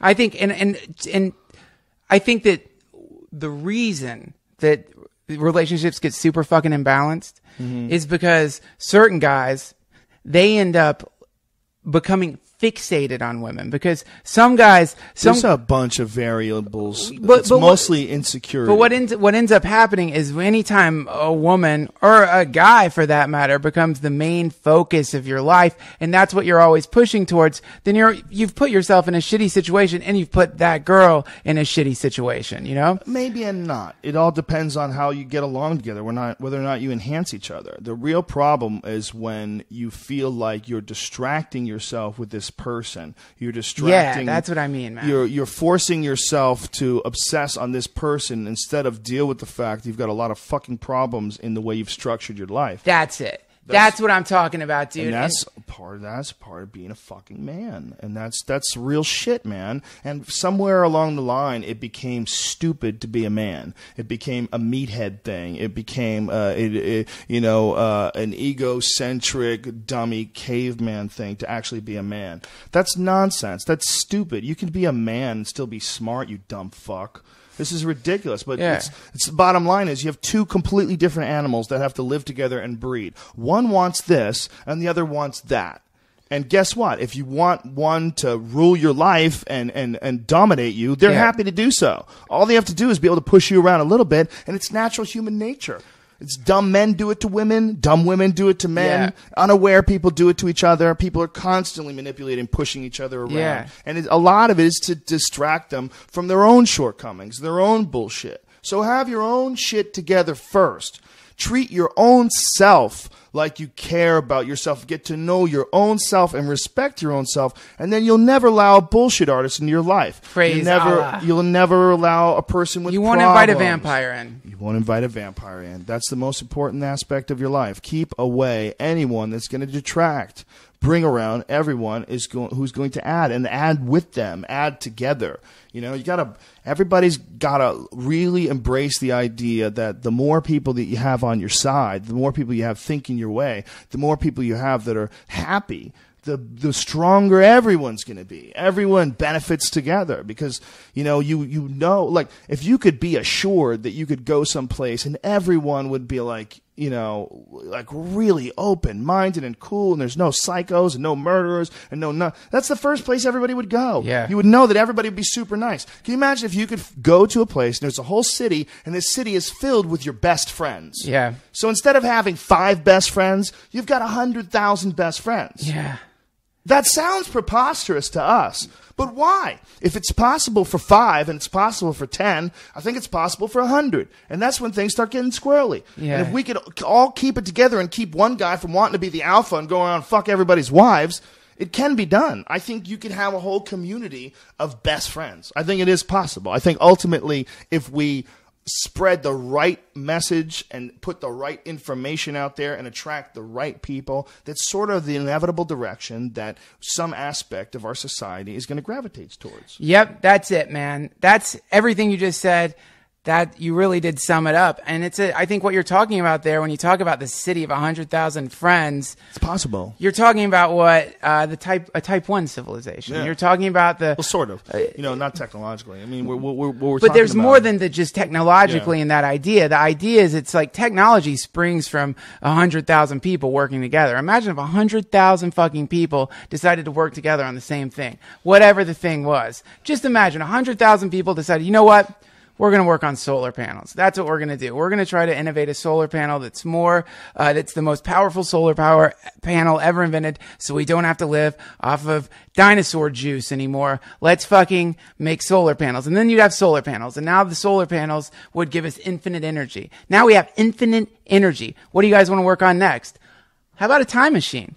Anybody want to work on a time machine? Can we control the flow of time? Is that even possible? Well, now we've got 600,000 people because we've solved the energy problem. Now we have 600,000 best friends. Let's work on that. And the next thing you know... Yeah, but most of my best friends will be idiots. They won't be able to make a time machine. And if they do, I'm not hopping in that fucking thing.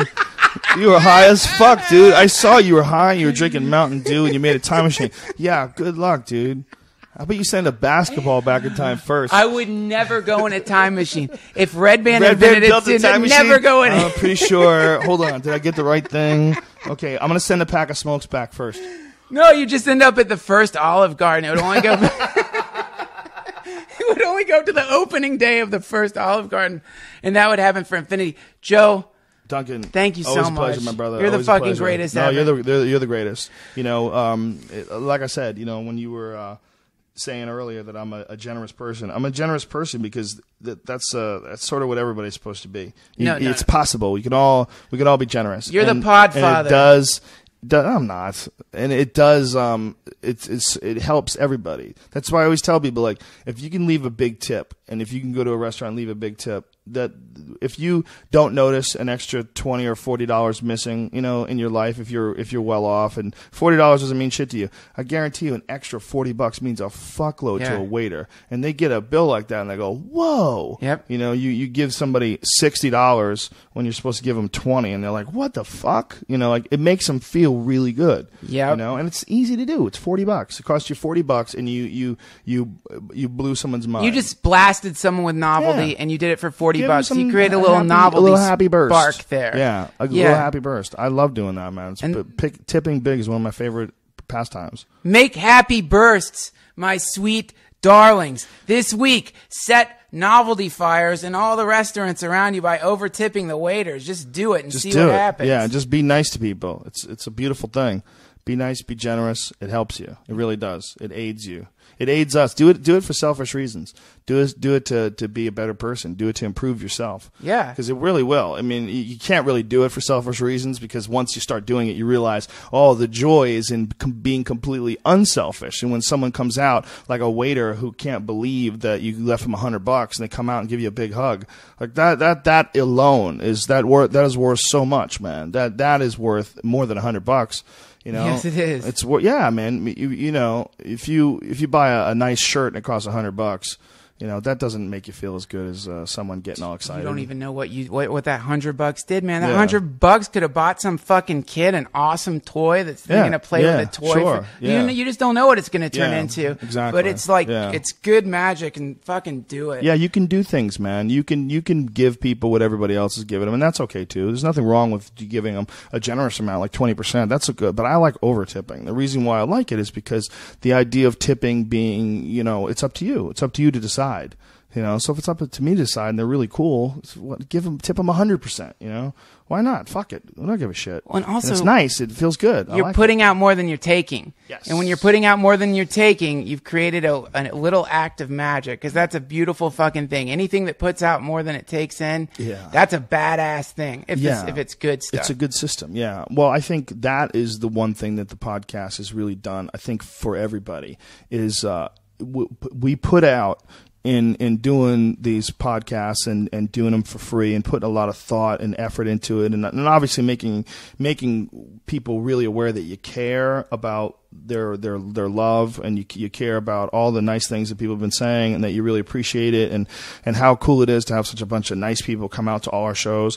And you put that out, and then you put it out with this free thing for so long, and you really do like accumulate all this goodwill. Like, it makes people feel better at work. It makes people feel better at the gym, and all that stuff is like, it helps you too. It helps the person who created it, because you get this great satisfaction out of that, and that satisfaction is a super positive feeling that you're making all these people entertained. You're providing all these people with fascinating conversations, and that just builds up, and it just keeps, like, the podcast is a proof of it. We've never advertised that thing anywhere. Yeah. We've done no promotion whatsoever. I've never done anything. I've never done anything where I did I went and, you know, paid for something, or, you know, or went on something to promote it. Never. It built itself up over the internet.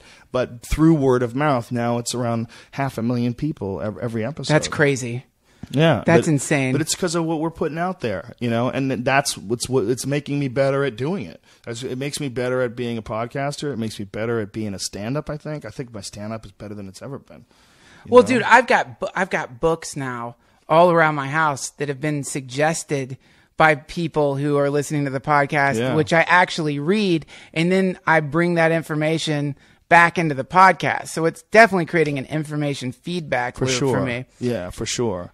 Yeah, it's we're super lucky, man. We stumbled upon this thing like every other thing in my life ever at the exact right time. Yeah. I've been the luckiest person I've ever met. I've stumbled on the right thing every single time. It's strange how that happens, huh? It's bizarre. Yeah. It doesn't seem to make sense. It's one of the more compelling arguments to the idea that life is a piece of fiction, you know, along with this fucking Coney guy whipping his dick out and masturbating in the street. I mean, that was on a sitcom. It would be too over the top. No. It would be like smash cut to, he's naked, running around masturbating, exploding clown shoes and fucking confetti coming out of his nose. Yeah. I mean, come on, man. It's too over the top, but yet that is reality. And my whole life, like everything that I've ever done, everything, you know, it all feels like a work of fiction. I'm telling you, man, we're just a few fucking years away from one of those things crazy happening. It's gonna be something I think a million times crazier than that. You were the first person to tell me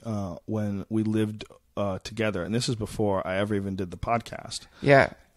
When you were staying with me for a few months, we had some weird conversations. You know, we had some like really deep, like late night crazy conversations. And one of them was, you were way too high for this, but you know, I collect all this crazy Eastern art. I have all these Buddhas around my house and all these what is that fucking crazy bird-like character? Oh, Garuda. Garuda. Garuda and Ganesh, and I'm got a Shiva. Yeah, I'm completely fascinated by. I have a giant Shiva. It's bronze. It weighs like 1,000 pounds. I'm completely fascinated by ancient religions and the imagery, because I've seen that imagery during psychedelic trips. I've seen the Garuda. I've seen very similar things inside psychedelic trips. And we were just sitting around my house, and you were like, dude, there's a reason why you're drawn to all this stuff. Sure. You were really freaking me out. You're like, dude, there's a reason why you're drawn to all this imagery, man. He goes, this imagery is like resonating exactly what's going on in your head. Yeah. You know, it doesn't, you don't have to know Buddhism. You don't have to know the Tibet. He goes, you're drawn to all this stuff. This stuff's going on in your head. And you were like, and a lot of your ideas you've come up with independently are very similar to a lot of ideas that exist in Buddhism. Yeah. And we were both super fucking baked. And I was like, dude, this is a crazy conversation. Yeah. Can you imagine if all those weird, bizarre, beautiful images of golden Buddhas and all these things that you can see when you trip, and the reason is because that's where they all come from. They're all pulled out of this weird sort of a psychedelic state and brought, and these are just representations, but really accurate representations of the actual, you know, psychedelic element that exists when you're taking things. Yeah, it's reality. It's actually reality. What you're seeing is reality. And man, I'll tell you, I still believe that shit. You also have Buddha tattooed on your arm, yeah. For in the East or in the West, the idea that you have incarnated again. You were probably some kind of Buddhist monk, or you were like about to. That's ridiculous. Hold on, let me just tell the story. That's some Steven Seagal shit. Tell what happened to you. Okay. You were this Buddhist monk. You were about to get enlightened, and you probably just like started fucking some girl or something. You got distracted. You were almost there, but like some hot girl came by, and you ended up. So yeah, these are, you know, it's just symbol systems to try to like. Control the infinite variables that surround us, all those ideas like a past life or this and that. But after I had the podcast that I'm going to put out tomorrow with this guy, Raghu Marcus, who met that guy, the guy on my wall there. Ramdas? That's Neem Karoli Baba. And this guy, when I met him, and he was just a totally normal guy. He wasn't putting on airs. Totally normal guy. He talked about this stuff in a way that was like, it isn't just a psychedelic state, man. It's real. It happens. People can completely dissolve their ego and their personality and merge into a supreme consciousness, experiencing pure awakening and enlightenment. And then anytime you get around that person, your life gets changed forever, because they've become like a fucking portal through which infinity's blowing, and the experience of that coming through a person reconfigures you forever. So in the things that this guy talks about, and the stuff that many, many people have seen and experienced, and also just being around that guy when he left, I felt high as a fucking kite, and I didn't get high. Wow. It makes me think that there's more to it than a lot of people would be willing to accept. And if you were to go to India and talk to people, they're like, oh yeah, you're definitely you were reincarnated, and you're fucking the deepest part of yourself is trying to remind you of this stuff, and the way it's coming out is you're like, man, I really love Buddha statues. Boy, do I love statues of Shiva, the god of destruction. I just love statues of the god of I love the statues of Shiva. I just love Buddha statues and Shiva you know what? It's just a cool image. I'm just gonna tattoo it on my arm permanently. That's a way of looking at it. It could also be that I think all those images are cool artwork. I love that artwork. I love, I have those crazy big dogs. What are those things called? I don't know. I forget what they're called. But they're these crazy, I think they're from Indonesia. And they're these really nutty, they look like dragons, but they're actually some sort of a dog. Have you ever read a book on Buddhism? Yes. Yeah. I'm going to give you a really good one, man. Okay. I'm going to give you a really good one that you'll love. It's really simple. But what I was saying is that I'm really fascinated by the imagery. Sure. I mean, there's the ideas. There have been a lot of ideas that I had that I came up with independently that I didn't know that were sort of essential parts of Buddhism. But along the way, I think what really was always compelled me was the visuals. It was really I'm fascinated by just the look of the Buddha. Like, I'm drawn to it, man. Especially that one that I have in my living room. Yeah. There was no option of whether or not I was going to buy that. All I was thinking of is how can you deliver this to my house? Right. Okay, how do I get it in my house? It was a stupid, expensive thing. It's this giant golden Buddha with little mirrors all over his body. It's fucking beautiful, man. And in my house, when the sun comes in and hits it perfectly, I just stare at it. I stare at it for sometimes 5-10 minutes. And I don't know why, but I'm fascinated by all that ancient artwork, all the Garudas and the Ganesha and the Shiva and Buddha, and I look at all these things, and it resonates with me in some sort of a weird way. Like, I want to know what the fuck the inspiration of these images really was. Yeah. I want to know if is that Soma?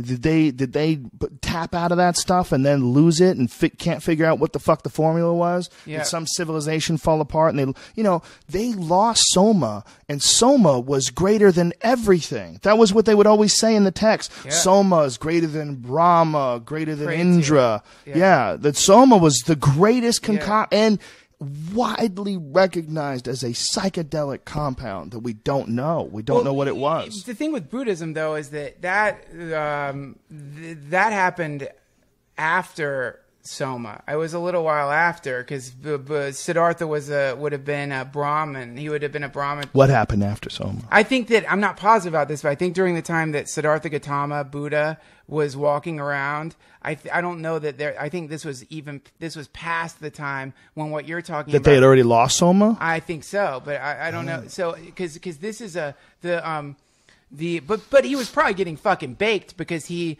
went, and before he gained enlightenment, he was hanging out with the ascetics and the sadhus, and they all get fucking high as a fucking kite, man. Oh yeah, they smoke chillums, and that's interesting that that's sort of a neglected aspect of that culture. You know, when people talk about Buddhism, they really don't give enough credit to the fact that he was being heavily influenced by people who were taking some serious fucking cannabinoids, man, smoking hash and. Really, really deep trips. He spent a long eating time a lot studying of it. with those people. Yeah. And who the fuck knows? I don't know. They don't know what the fuck Soma was, which is so incredible. When you think of the impact that it had on their culture, and that there's, it's so lauded in the literature. It's just praised as being this incredible elixir of life, and no one knows what the fuck it is. They lost it. I mean, I just always think it's like some cannabis. It's just eating. I mean, I know. Why would you think that? Why would you think that? There's been scholarly work on it. I know. Where they believe it's a concoction of Amanita muscaria, psilocybin, and then there's some other ideas that it was a concoction of a bunch of other things like lotus flower and a bunch of different other psychoactive substances. I forget there was actually a really recent one. I wish I could remember what the combination was, but a really recent one where I read online where they were they believed they had a possible combination of what soma could have been, but it's all speculative. Well, one thing that isn't speculative though is that people at that time were getting super fucking high and meditating and using it as ritual.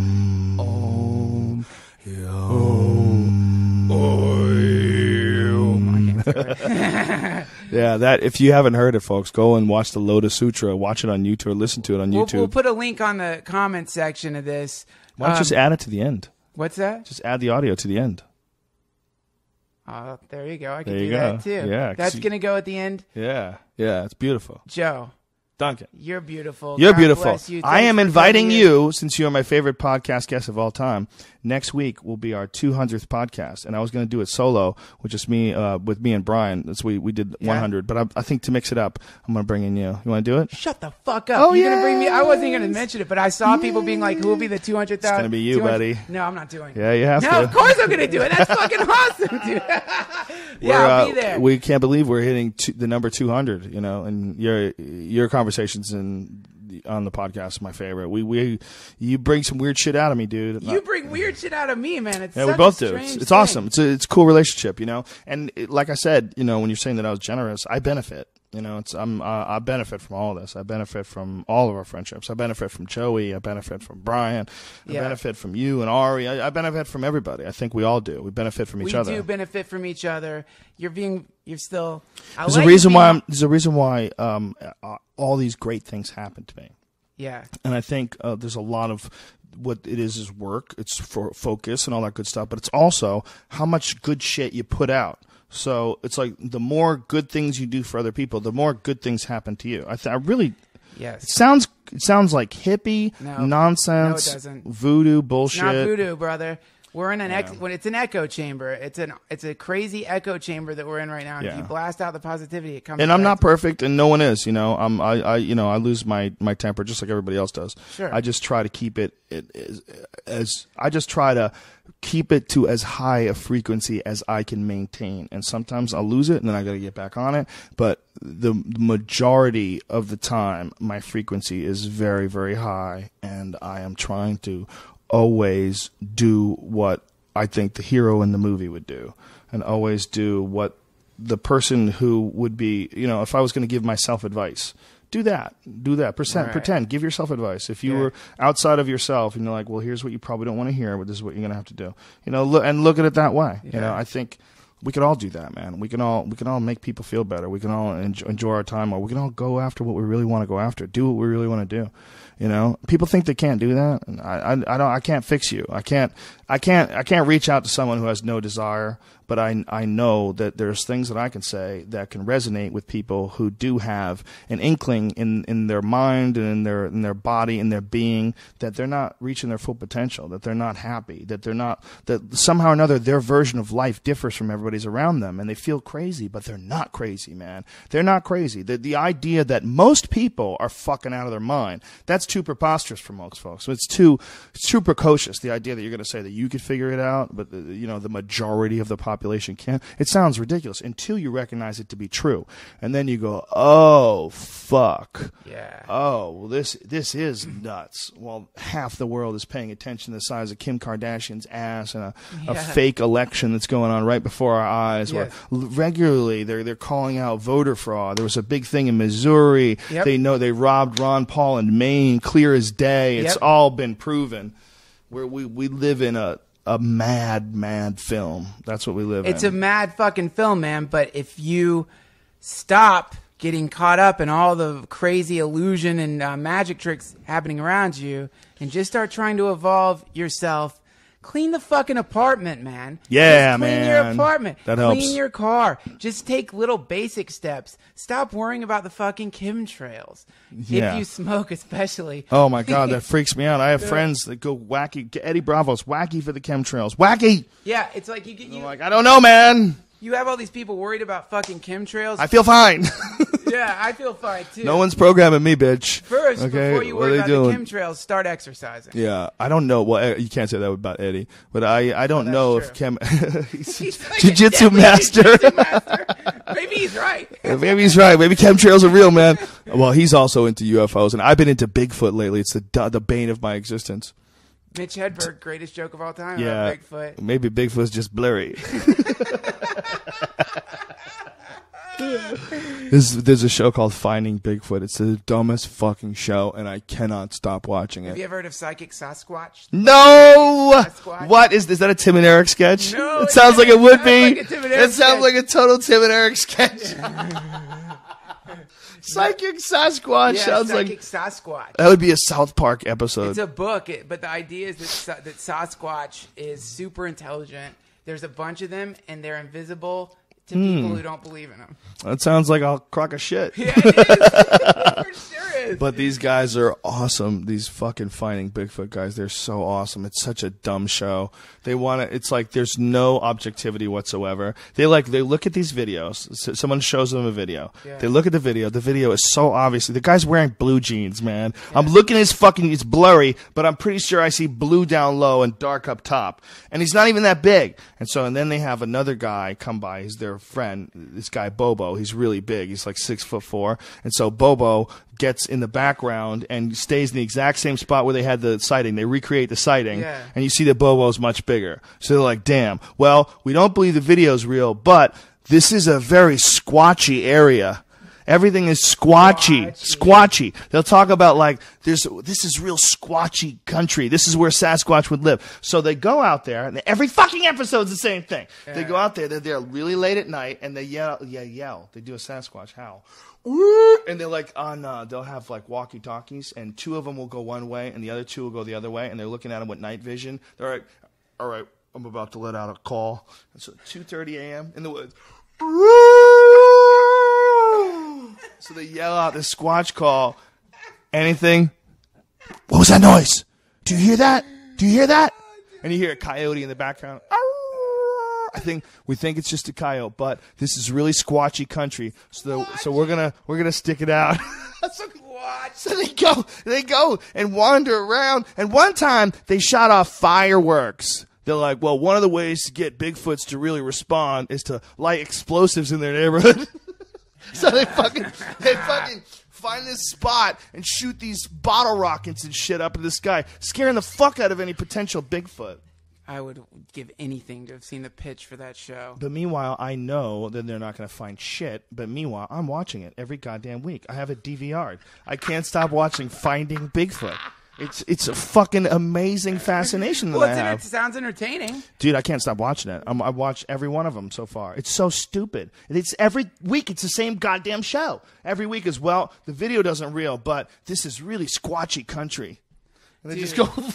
Anywhere there's a tree is a squatchy area. I can feel it. I want to talk them into having a show in Los Angeles and maybe getting one of our comic friends to call them up and say they're pretty sure that Bigfoot is in Burbank. And like have like these areas of wooded areas where a squatch moving at night could go from spot to spot. Dude, that fucking L.A. River, brother. Could you ever been down to the L.A. River? If you made a video of a squatch in the L.A. River and then sent it to these guys, and then, they're like, well, That's a homeless guy jerking off. It might not. It might be a squatch. Yeah, it could be a squatch. And they're gonna, decipher it and decode it, and then go looking for squatches late at night in L.A. Could you imagine if they were setting up a fucking a squatch thing and you hear sirens going off? Well, sirens do attract squatches. Oh, yeah. Hiding in the park and shit. That's how preposterous that show is. They could look in an attic. Go look in an attic. You might find Bigfoot there. That's where you're looking. Yeah. You're looking in the dark. Ah! Go look in someone's basement. Well, yeah, it's a mythical creature. They're looking. They might as well be looking for a unicorn or looking for a talking pelican. It might be real. It might have been real at one point in time, at least. 250 different names for the North American Indians. That's crazy. Dude, I feel like we just went back in time again. This is fucking nuts, man. Why does this keep happening? We have been abducted by aliens a second time during one podcast. That's crazy. Why? Where do we go? Well, obviously we're special. We have to figure out what our message is and why they're choosing us, because we are being chosen. Okay. Rogan, thank you. Trussell, thank you. I love you. I love you too, buddy. Joe Rogan, everyone. Yay. Hare Krishna. God is love. Keep the pussies wet. Be friends. Holla.